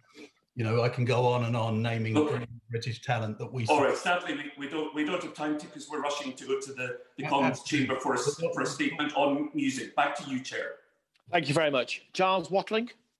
Thank you, Chair. Yes, and you also have Led Zeppelin, which I'm delighted about, and I do like an album. We do. Get it out, and you know which track comes next. Okay, very quickly, I'll be brief because I know we're short of time. So what proportion of artists in your repertoire, I think this is to Jason really, what proportion of artists in your repertoire, and others can come in, are upstreamed from independent or subsidiary labels? And what proportion are signed from social media as opposed to being scouted directly by your company? Okay, Sony Music has a company called The Orchard, which distributes independent artists.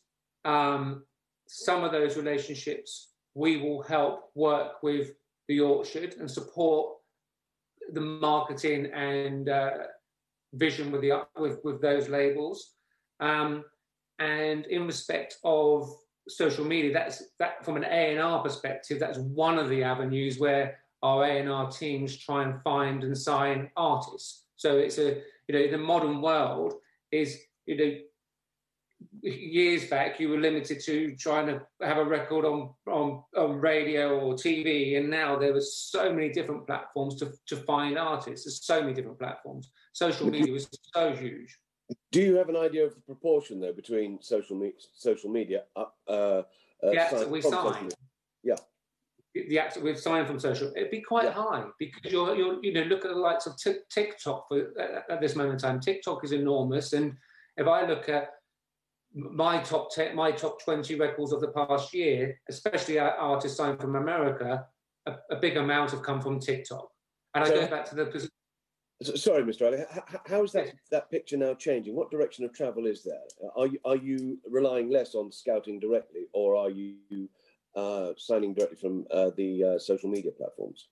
Well, as I mentioned earlier on, we still have an enormous investment in our A&R executives and in the different labels. I made the point earlier that we'd increased our labels from 6 to 15. If I was to, can I reverse question? If I was to close, if my boss said to me tomorrow, go from 400 to 40 people, 35 of those people will be A&R. We would keep those people because they are the source that find our artists. And the artists are the most important part of my life. Without the artists, there isn't any marketing, there isn't any press, there isn't any promo, there isn't anything else. I have monthly meetings with new starters, and I say, you could be the best marketing person in 10 years, you could be the next CEO in 15 years, but none of you are more important than the artist. And it's the A&R execs that find those artists, and they find them from a multitude of platforms, and incredibly more so from social media. So thank you, and I would imagine the others are the same. David Joseph, I'd like to add. It's a really excellent question. Scouting is often online, and obviously, particularly during COVID, where we haven't been able to go and see concerts or everyone hang out together. It's been really interesting building these relationships with these new artists. So the answer I'd say is really simple. Is the majority of artists that we sign, I would say 98% already have their music somewhere between already on Spotify, YouTube, SoundCloud. 99% already are on there, so we can find their music and talk about it. And during this time, most of them have been signed remotely. In terms of social, was one of the questions about social media accounts? Yeah, social media as opposed to directly scouted. In terms of social media, that's really the artist's choice. The majority of young artists have their own social media accounts to talk directly to their fans.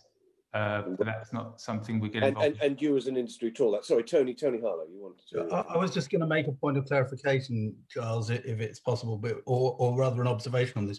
So when you talk about social media platforms, or when you talk about other platforms where there's velocity of activity for artists, they're all part of a massive amount of data that our A&R teams come into discussing. People talk about the industry being, isn't it simpler now? No, it's more complicated, because we still have traditional, obviously not at the moment, stand at the back of the pub and watch the act.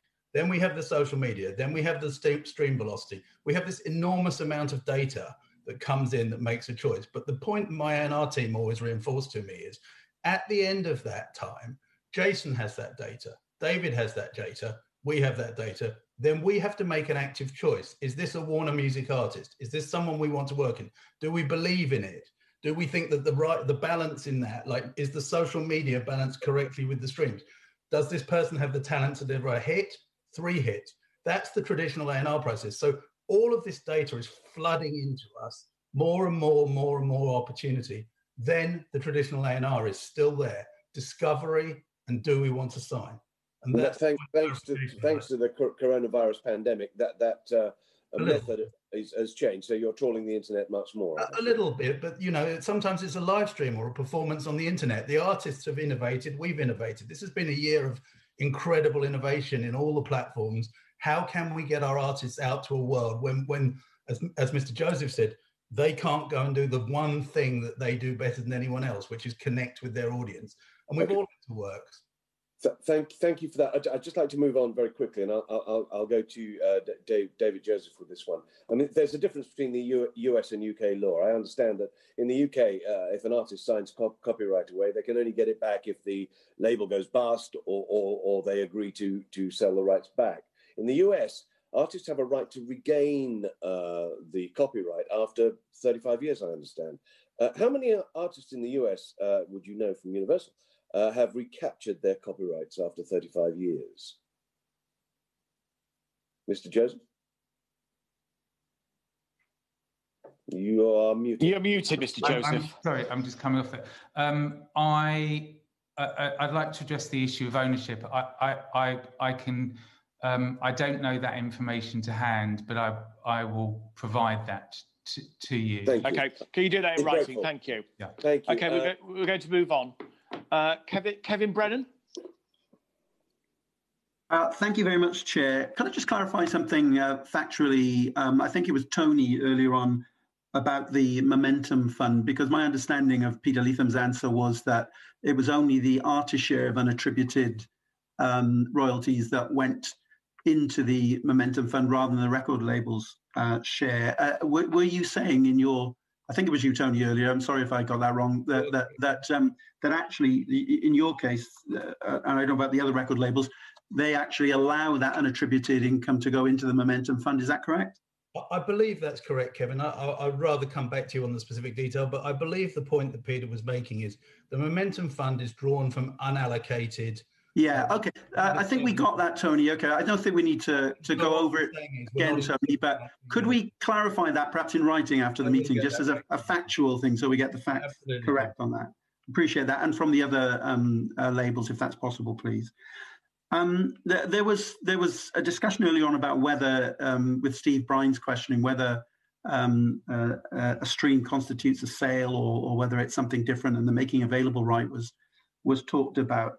I mean, isn't it the truth that actually it's a hybrid that isn't really adequately covered by current copyright regulation, in the sense that if I put on an album on Spotify, which I frequently do, one of my great frustrations is at the end of that album, it'll carry on playing something I haven't asked it to play. And although you can say I've got a choice to switch it off, I could also switch my radio off. But at that point, it's playing out to me like a radio, a playlist I haven't chosen, but it's chosen for me by an algorithm. I mean, Jason, isn't there? I understand why you want to talk about it making available right, because currently that works well, for you as a record label. But isn't the truth that this is a new thing and it needs a new definition in law, Jason? I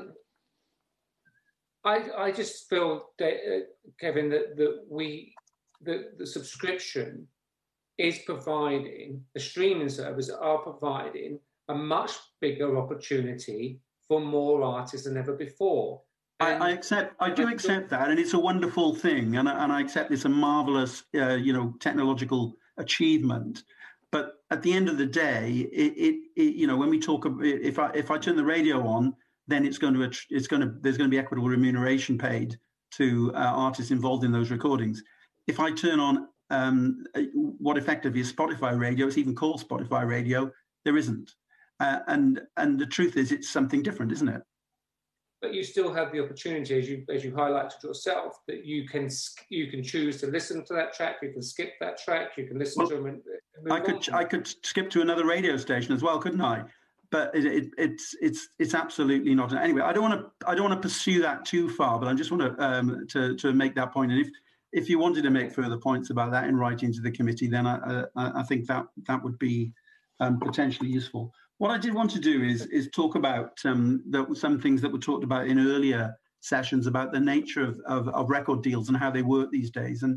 And David Joseph mentioned earlier on about the sort of percentage royalty people might get in a standard type of record deal. In the world, in the economics of streaming, if an artist signed, and I've given an example here, and I listened to what David said and some others said earlier on about the sorts of figures that might be involved. If someone signed a sort of standard record deal with an advance of, say, £300,000, and there were additional costs on top of that of let's say, £250,000, it doesn't sound unreasonable from what David was talking about earlier on and some of the others. Mm-hmm. And they got, let's say, a fairly generous 24% deal. You said it was somewhere between 20 and 25 normally for new artists these days, David. How many streams would the artist have to achieve in order to earn £1 in net profit, would you estimate? David, do you want to have a go at that? I'm not a mathematician, so I'm very happy to do two things, which is one, because I can't actually, I've got very good people around me who can add up like that. I will provide you that information. Okay. Before you do, David, I just want to press this point a little bit, if you'd excuse me. Jason, would you have an estimate? That was a £300,000 advance and about £250,000 of other costs. Okay, so if you were to look at an artist having 50 million, sorry, say 10 million streams, that's roughly £50,000 worth of revenue, and then taking the royalty of 20% for the sake of easiest maths, that would be £2,000. I would have to get a calculator out as well, but if you look at that as a rough estimate. And Tony, what would you say to that? Well, similar with the mental math logistics, but we would probably say that 1 million streams is worth it of £4,000 to £5,000 in revenue, and that would deliver on that same 20% metric £1,000 to the artist. Yeah, go ahead. Sorry, Tony. To add, Kevin, the number of artists reaching those levels is changing quite considerably. So in 2016, 582 Warner UK artists did 1 million streams, 8 did 1 billion. In 2020, 1,739 Warner artists do 1 million, 35 do 1 billion plus. Those billion plus candidates would all be recouping that deal, I would think. 4 of our acts did 10 billion streams plus. Okay. Those artists are going to be earning multiple millions. So there's a very handy little. I'm pretty good at maths, actually. I did get a grade A in my O level, which is equivalent to a PhD. I understand these days, according to Michael Gove et al. And but there is a handy app online, which I don't know if you've ever seen it, called Deal Sim Creatos, which is, as you said, there's lots of handy things for artists these days, so that they're not, signing into deals in complete ignorance or under any pressure they might have been in days gone by. And if you put in that deal into that app with 300,000, it's in dollars on this because it's an American, but $300,000 artist advance and £250,000 in the other costs, recording costs, etc., and other marketing costs that might be recoupable. It says that for the artist to earn $1, and if you put in pounds, £1, they would have to achieve 458.3 million streams to earn £1 in net profit out of the deal. Now, obviously, I'm asking you to comment on an app you haven't looked at or had your experts go over, but does that sound totally wrong, or is that about right, Jason? It's not. It's definitely not a figure that I'm aware of, Kevin. But Kevin, can I just talk about your deal model? It's important. Your deal model that you're discussing, the artist has the choice to take the £300,000 and have the £250,000, and they have the equal choice to go to a distribution platform and take. But if they want to sign with a major label, this is the kind of deal they've got to do. And the £300,000 advance, although it sounds like a lot of money, it might be shared amongst a group of artists. And you are buying, are you not, for that? And they've got to repay it. It's got to be recouped. And you are buying for that, are you not? The life, if I can finish, Tony, if they are buying it, are you not, the life of the copyright, which lasts how long, Jason? Okay. To that point, and this is one of the points that I saw in one of the earlier sessions, the idea that three major record companies are putting down on the table three exact similar deals of a take it or leave it for an artist feels like something from over 50 years ago. That is not true. The modern deals are all different. I do license, again, it's competitive information, but I do license deals, I do distribution deals, I do life of copyright deals. There's different things that are important to different artists. One artist might want a huge, large advance and be prepared to give the life of copyright. Another one will choose to take lesser, more royalties and prefer to do a license. Every deal is different. And the idea that it's literally sign here, take it or leave it, isn't the case, Kevin. So when artists tell us that basically the standard record deal is pretty much what you'll be expected if you sign with a major record label to go into, you're saying no, there's all sorts of other options on the table that are as easily available to them. They have an absolute choice. And is that the same across all the three major record labels? Jason, you've made your point. Tony? Yes, absolutely. I think we offer everything from DIY. We have a DIY platform through distribution deals. There are all sorts of different deals within the traditional deal because there are label deals, joint ventures, development deals. There's such a wide choice. So that was the first point I was just going to pick you up on, Kevin. The other one is the idea that advances are repayable. They are not repayable. They're investments, and we give them to artists based on this knowledgeable, informed basis that an artist can make a choice on, whether it's... But they are recoupable, Tony, aren't they? They are recoupable. They're not repayable. They don't bear any interest. And if they fail to recoup, then we take the cost of that and the risk of that. And David, so and the impact of that, David, is it not? I mean, going back to my example of 458.3 million streams being necessary to make a net profit of £1 from streaming, because we are looking at the economics of streaming here in this inquiry. The same app tells me that the total label profit, if 400, and this includes, you know, obviously the advance, et cetera, it is a net profit.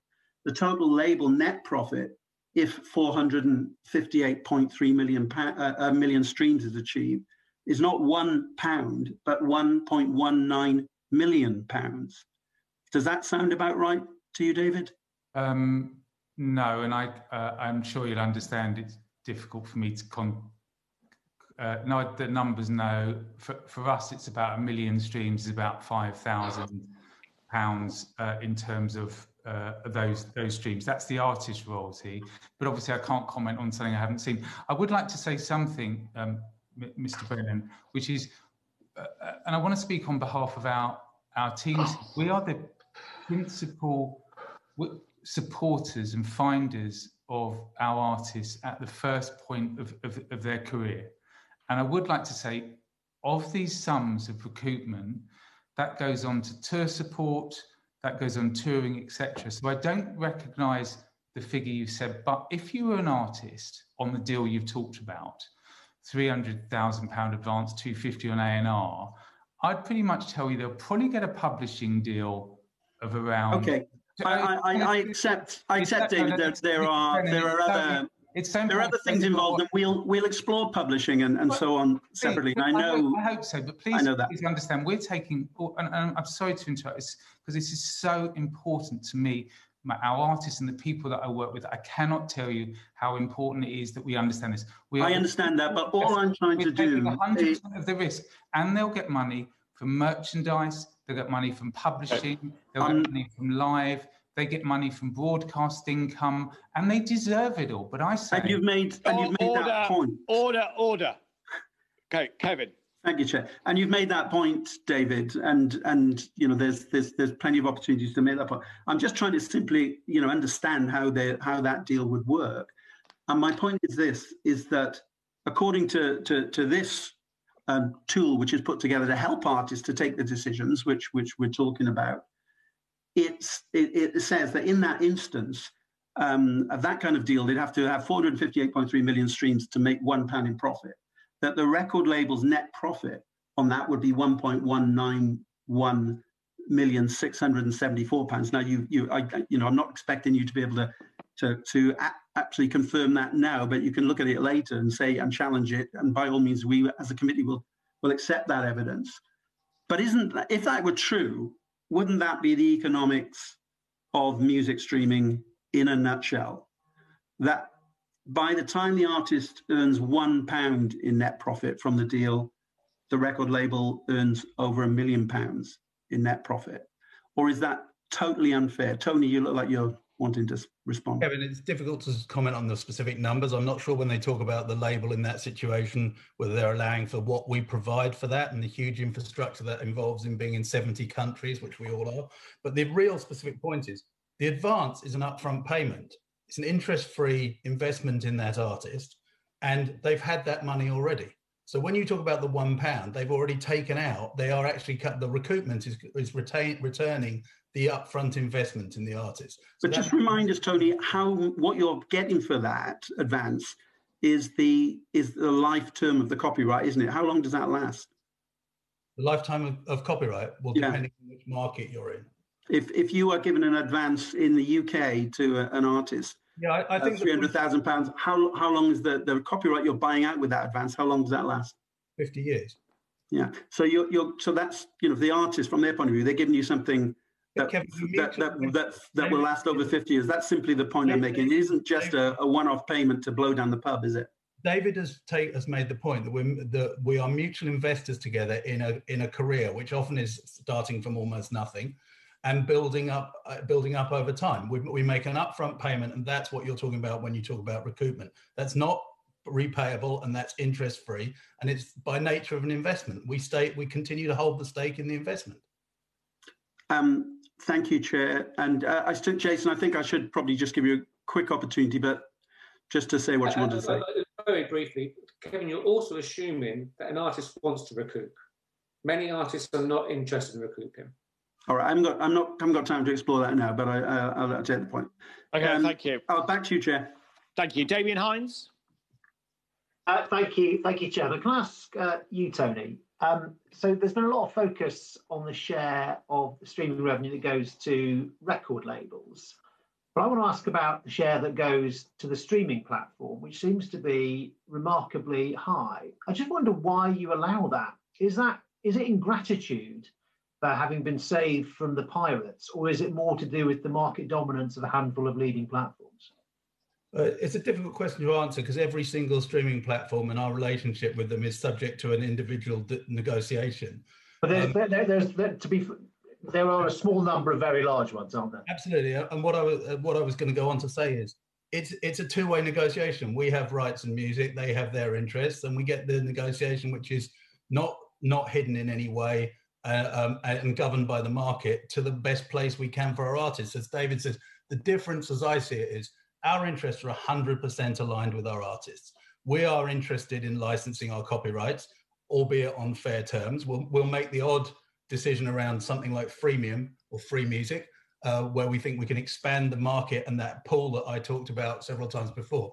Platforms support music, but ultimately they are delivering for the economics of their platform. I can't really speak to whether they're getting the right amount. I've seen public comment on some of them not being financially not making money. They might argue themselves. I think when you speak to those platforms, you should ask them about the amount they take. Well, don't worry, Tony, we will. And I want to come on to freemium in a moment. But just now, so do you recognise the figure of about 30% of total revenue going to the platforms? And given everything you have on your side, you have all the content, you have all the talent, you have all the entertainment. Does that level of remuneration for the platform not suggest something of an imbalance in power? It's the result of a market-led negotiation, and I don't think I can comment on whether that's what I think about that level. I think they have substantial and huge costs. They also run in globally, and they have many staff, but I really think you have to direct that question towards the DSPs. Mr. Hines, I would like to say we have fierce negotiations with the DSPs. They're ongoing all the time. I really, it's important to say that when our artists win, we win. When we win, our artists win. Anything we could do to make that as big a share as possible. I think you'll find some comments from them about, one may be about Safe Harbour and Article 17 and the fact that it can be free on YouTube. And one may be this, we've got lots of overheads and lots of data and lots of technology. So a bit like the old record store days when they have a margin, I'm all for the platforms to get remuneration for what they put into the market. And I'd like as many services and tech platforms as possible for the fan. But yes, we argue all the time over how much of that should be for the labels and the artists. We are very, very short of time. I want to turn to Jason, please, and ask about freemium. So back to the old days that David was talking about, I mean, you wouldn't give away your clients' work for free, apart from the occasional flexi disc sellotaped on the front of a magazine. With freemium, aren't you effectively just financing the expansion of these platforms? Why would you give away your clients' work for free like that in the interest of the platform? Well, services such as Spotify are ad funded, and my personal view is we would much rather that the ad funded model was not there. That actually the people literally went to subscription straight away. That's 95% of our revenue comes from the subscription model. Spotify argue very, very strongly that ad funded model is the funnel into subscription. But Jason, of course, Spotify say that. That's how they grow their market share, by giving the product away for free, financed by this massively reduced royalty that goes to you and your artists, and then they can convert some of those people in time to paying customers. Of course, they say that. The revenue from the ad funded model is incredible. It's 5%. The subscription model is 95%. And if their model says that as a result, and I understand your point, by revenue, not by numbers, right? By revenue, not by volume. I don't disagree. I would get, and quite frankly, if the ad funded model went tomorrow, I'd be delighted. But Spotify's business model says it works for them. And again, I think that's a conversation you should have with them. I sympathize with your point. I'm not disagreeing with you. But that's what their business model says, is that part helps increase subscribers. I'm with you. Let me turn to Tony for my final question. So you could say that this situation works very well for most people. It works well for the platforms who are growing and growing their income. It works well for record labels because you get stable income from subscription services. And actually, arguably, it works very well for the consumer because you can get an awful lot of music for an affordable price. But arguably, it doesn't work so well for those consumers in the medium term if artist development and new talent hasn't shared in that success in the same way. How do you react to that? I'm assuming, sorry, Damien, to be difficult, but by this situation, you mean the current balance? Yeah, absolutely. The move to streaming, the move away from piracy before, but also, frankly, the move away from physical sales back in the day. The fact you've now got consumers paying a fixed monthly price, a very predictable revenue stream for the label, and actually a relatively affordable price for most people in terms of the vast amount of use they can get for it. Well, I think our answer to that would be along the lines of, it's still a pretty new industry. Someone spoke about this earlier. The balance is still there. When we talk about share of digital music, in reality across the world, digital music is about 65%. It's been a thing for, as we've said, for maybe 5 or 6 years.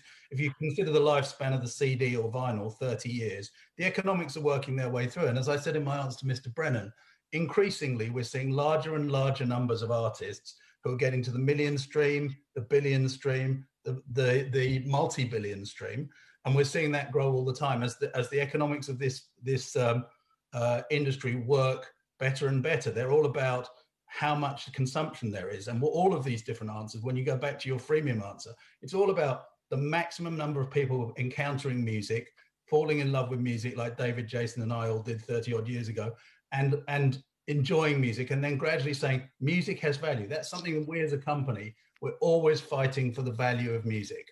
And that is how I would look at that situation. This is an evolving situation. It's being well governed by a market that's efficient and nimble, and it doesn't need any change, and any disruption could diminish UK competitiveness at a time when I feel the UK needs to be the home of recorded music, just as it is by providing 1 in 10 streams around the world, by being the #2 export business.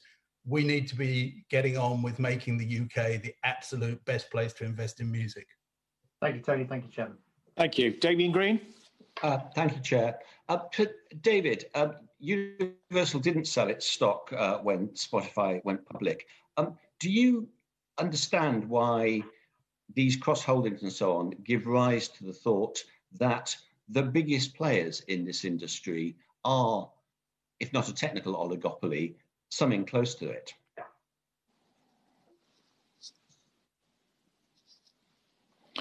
Who wants to answer that? David. Sorry, it was for me.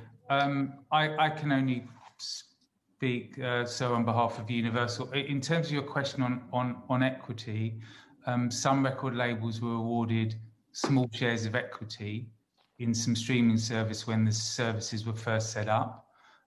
Some labels, has been discussed, have already sold that equity and shared the proceeds with their artists.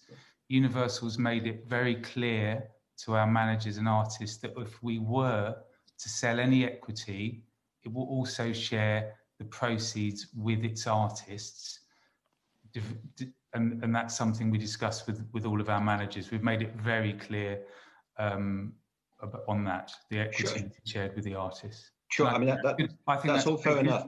It's good for the art. I think the fact that we managed to get it and the fact that it will be shared with the artist puts another form of income revenue straight into the artist's hands. I think it's a very positive thing for the market. But the suspicion will arise that obviously it could lead to anti-competitive influences when it comes to licensing or playlisting and so on. Can you assure us that that kind of thing doesn't happen? Oh, absolutely. I mean, streaming has democratized the entire industry, Mr. Green, in terms of, I mentioned before that majority of the artists that we sign already have some of their musical footprint already on these services. So it's hugely competitive in terms of licensing, but we want obviously the best deals that we can for our artists and our investment from all of the platforms. And if I may say it again, I think, we've had 15 years of decline. If I've lived through that decline and what it was like to work in the music industry, we're starting to grow.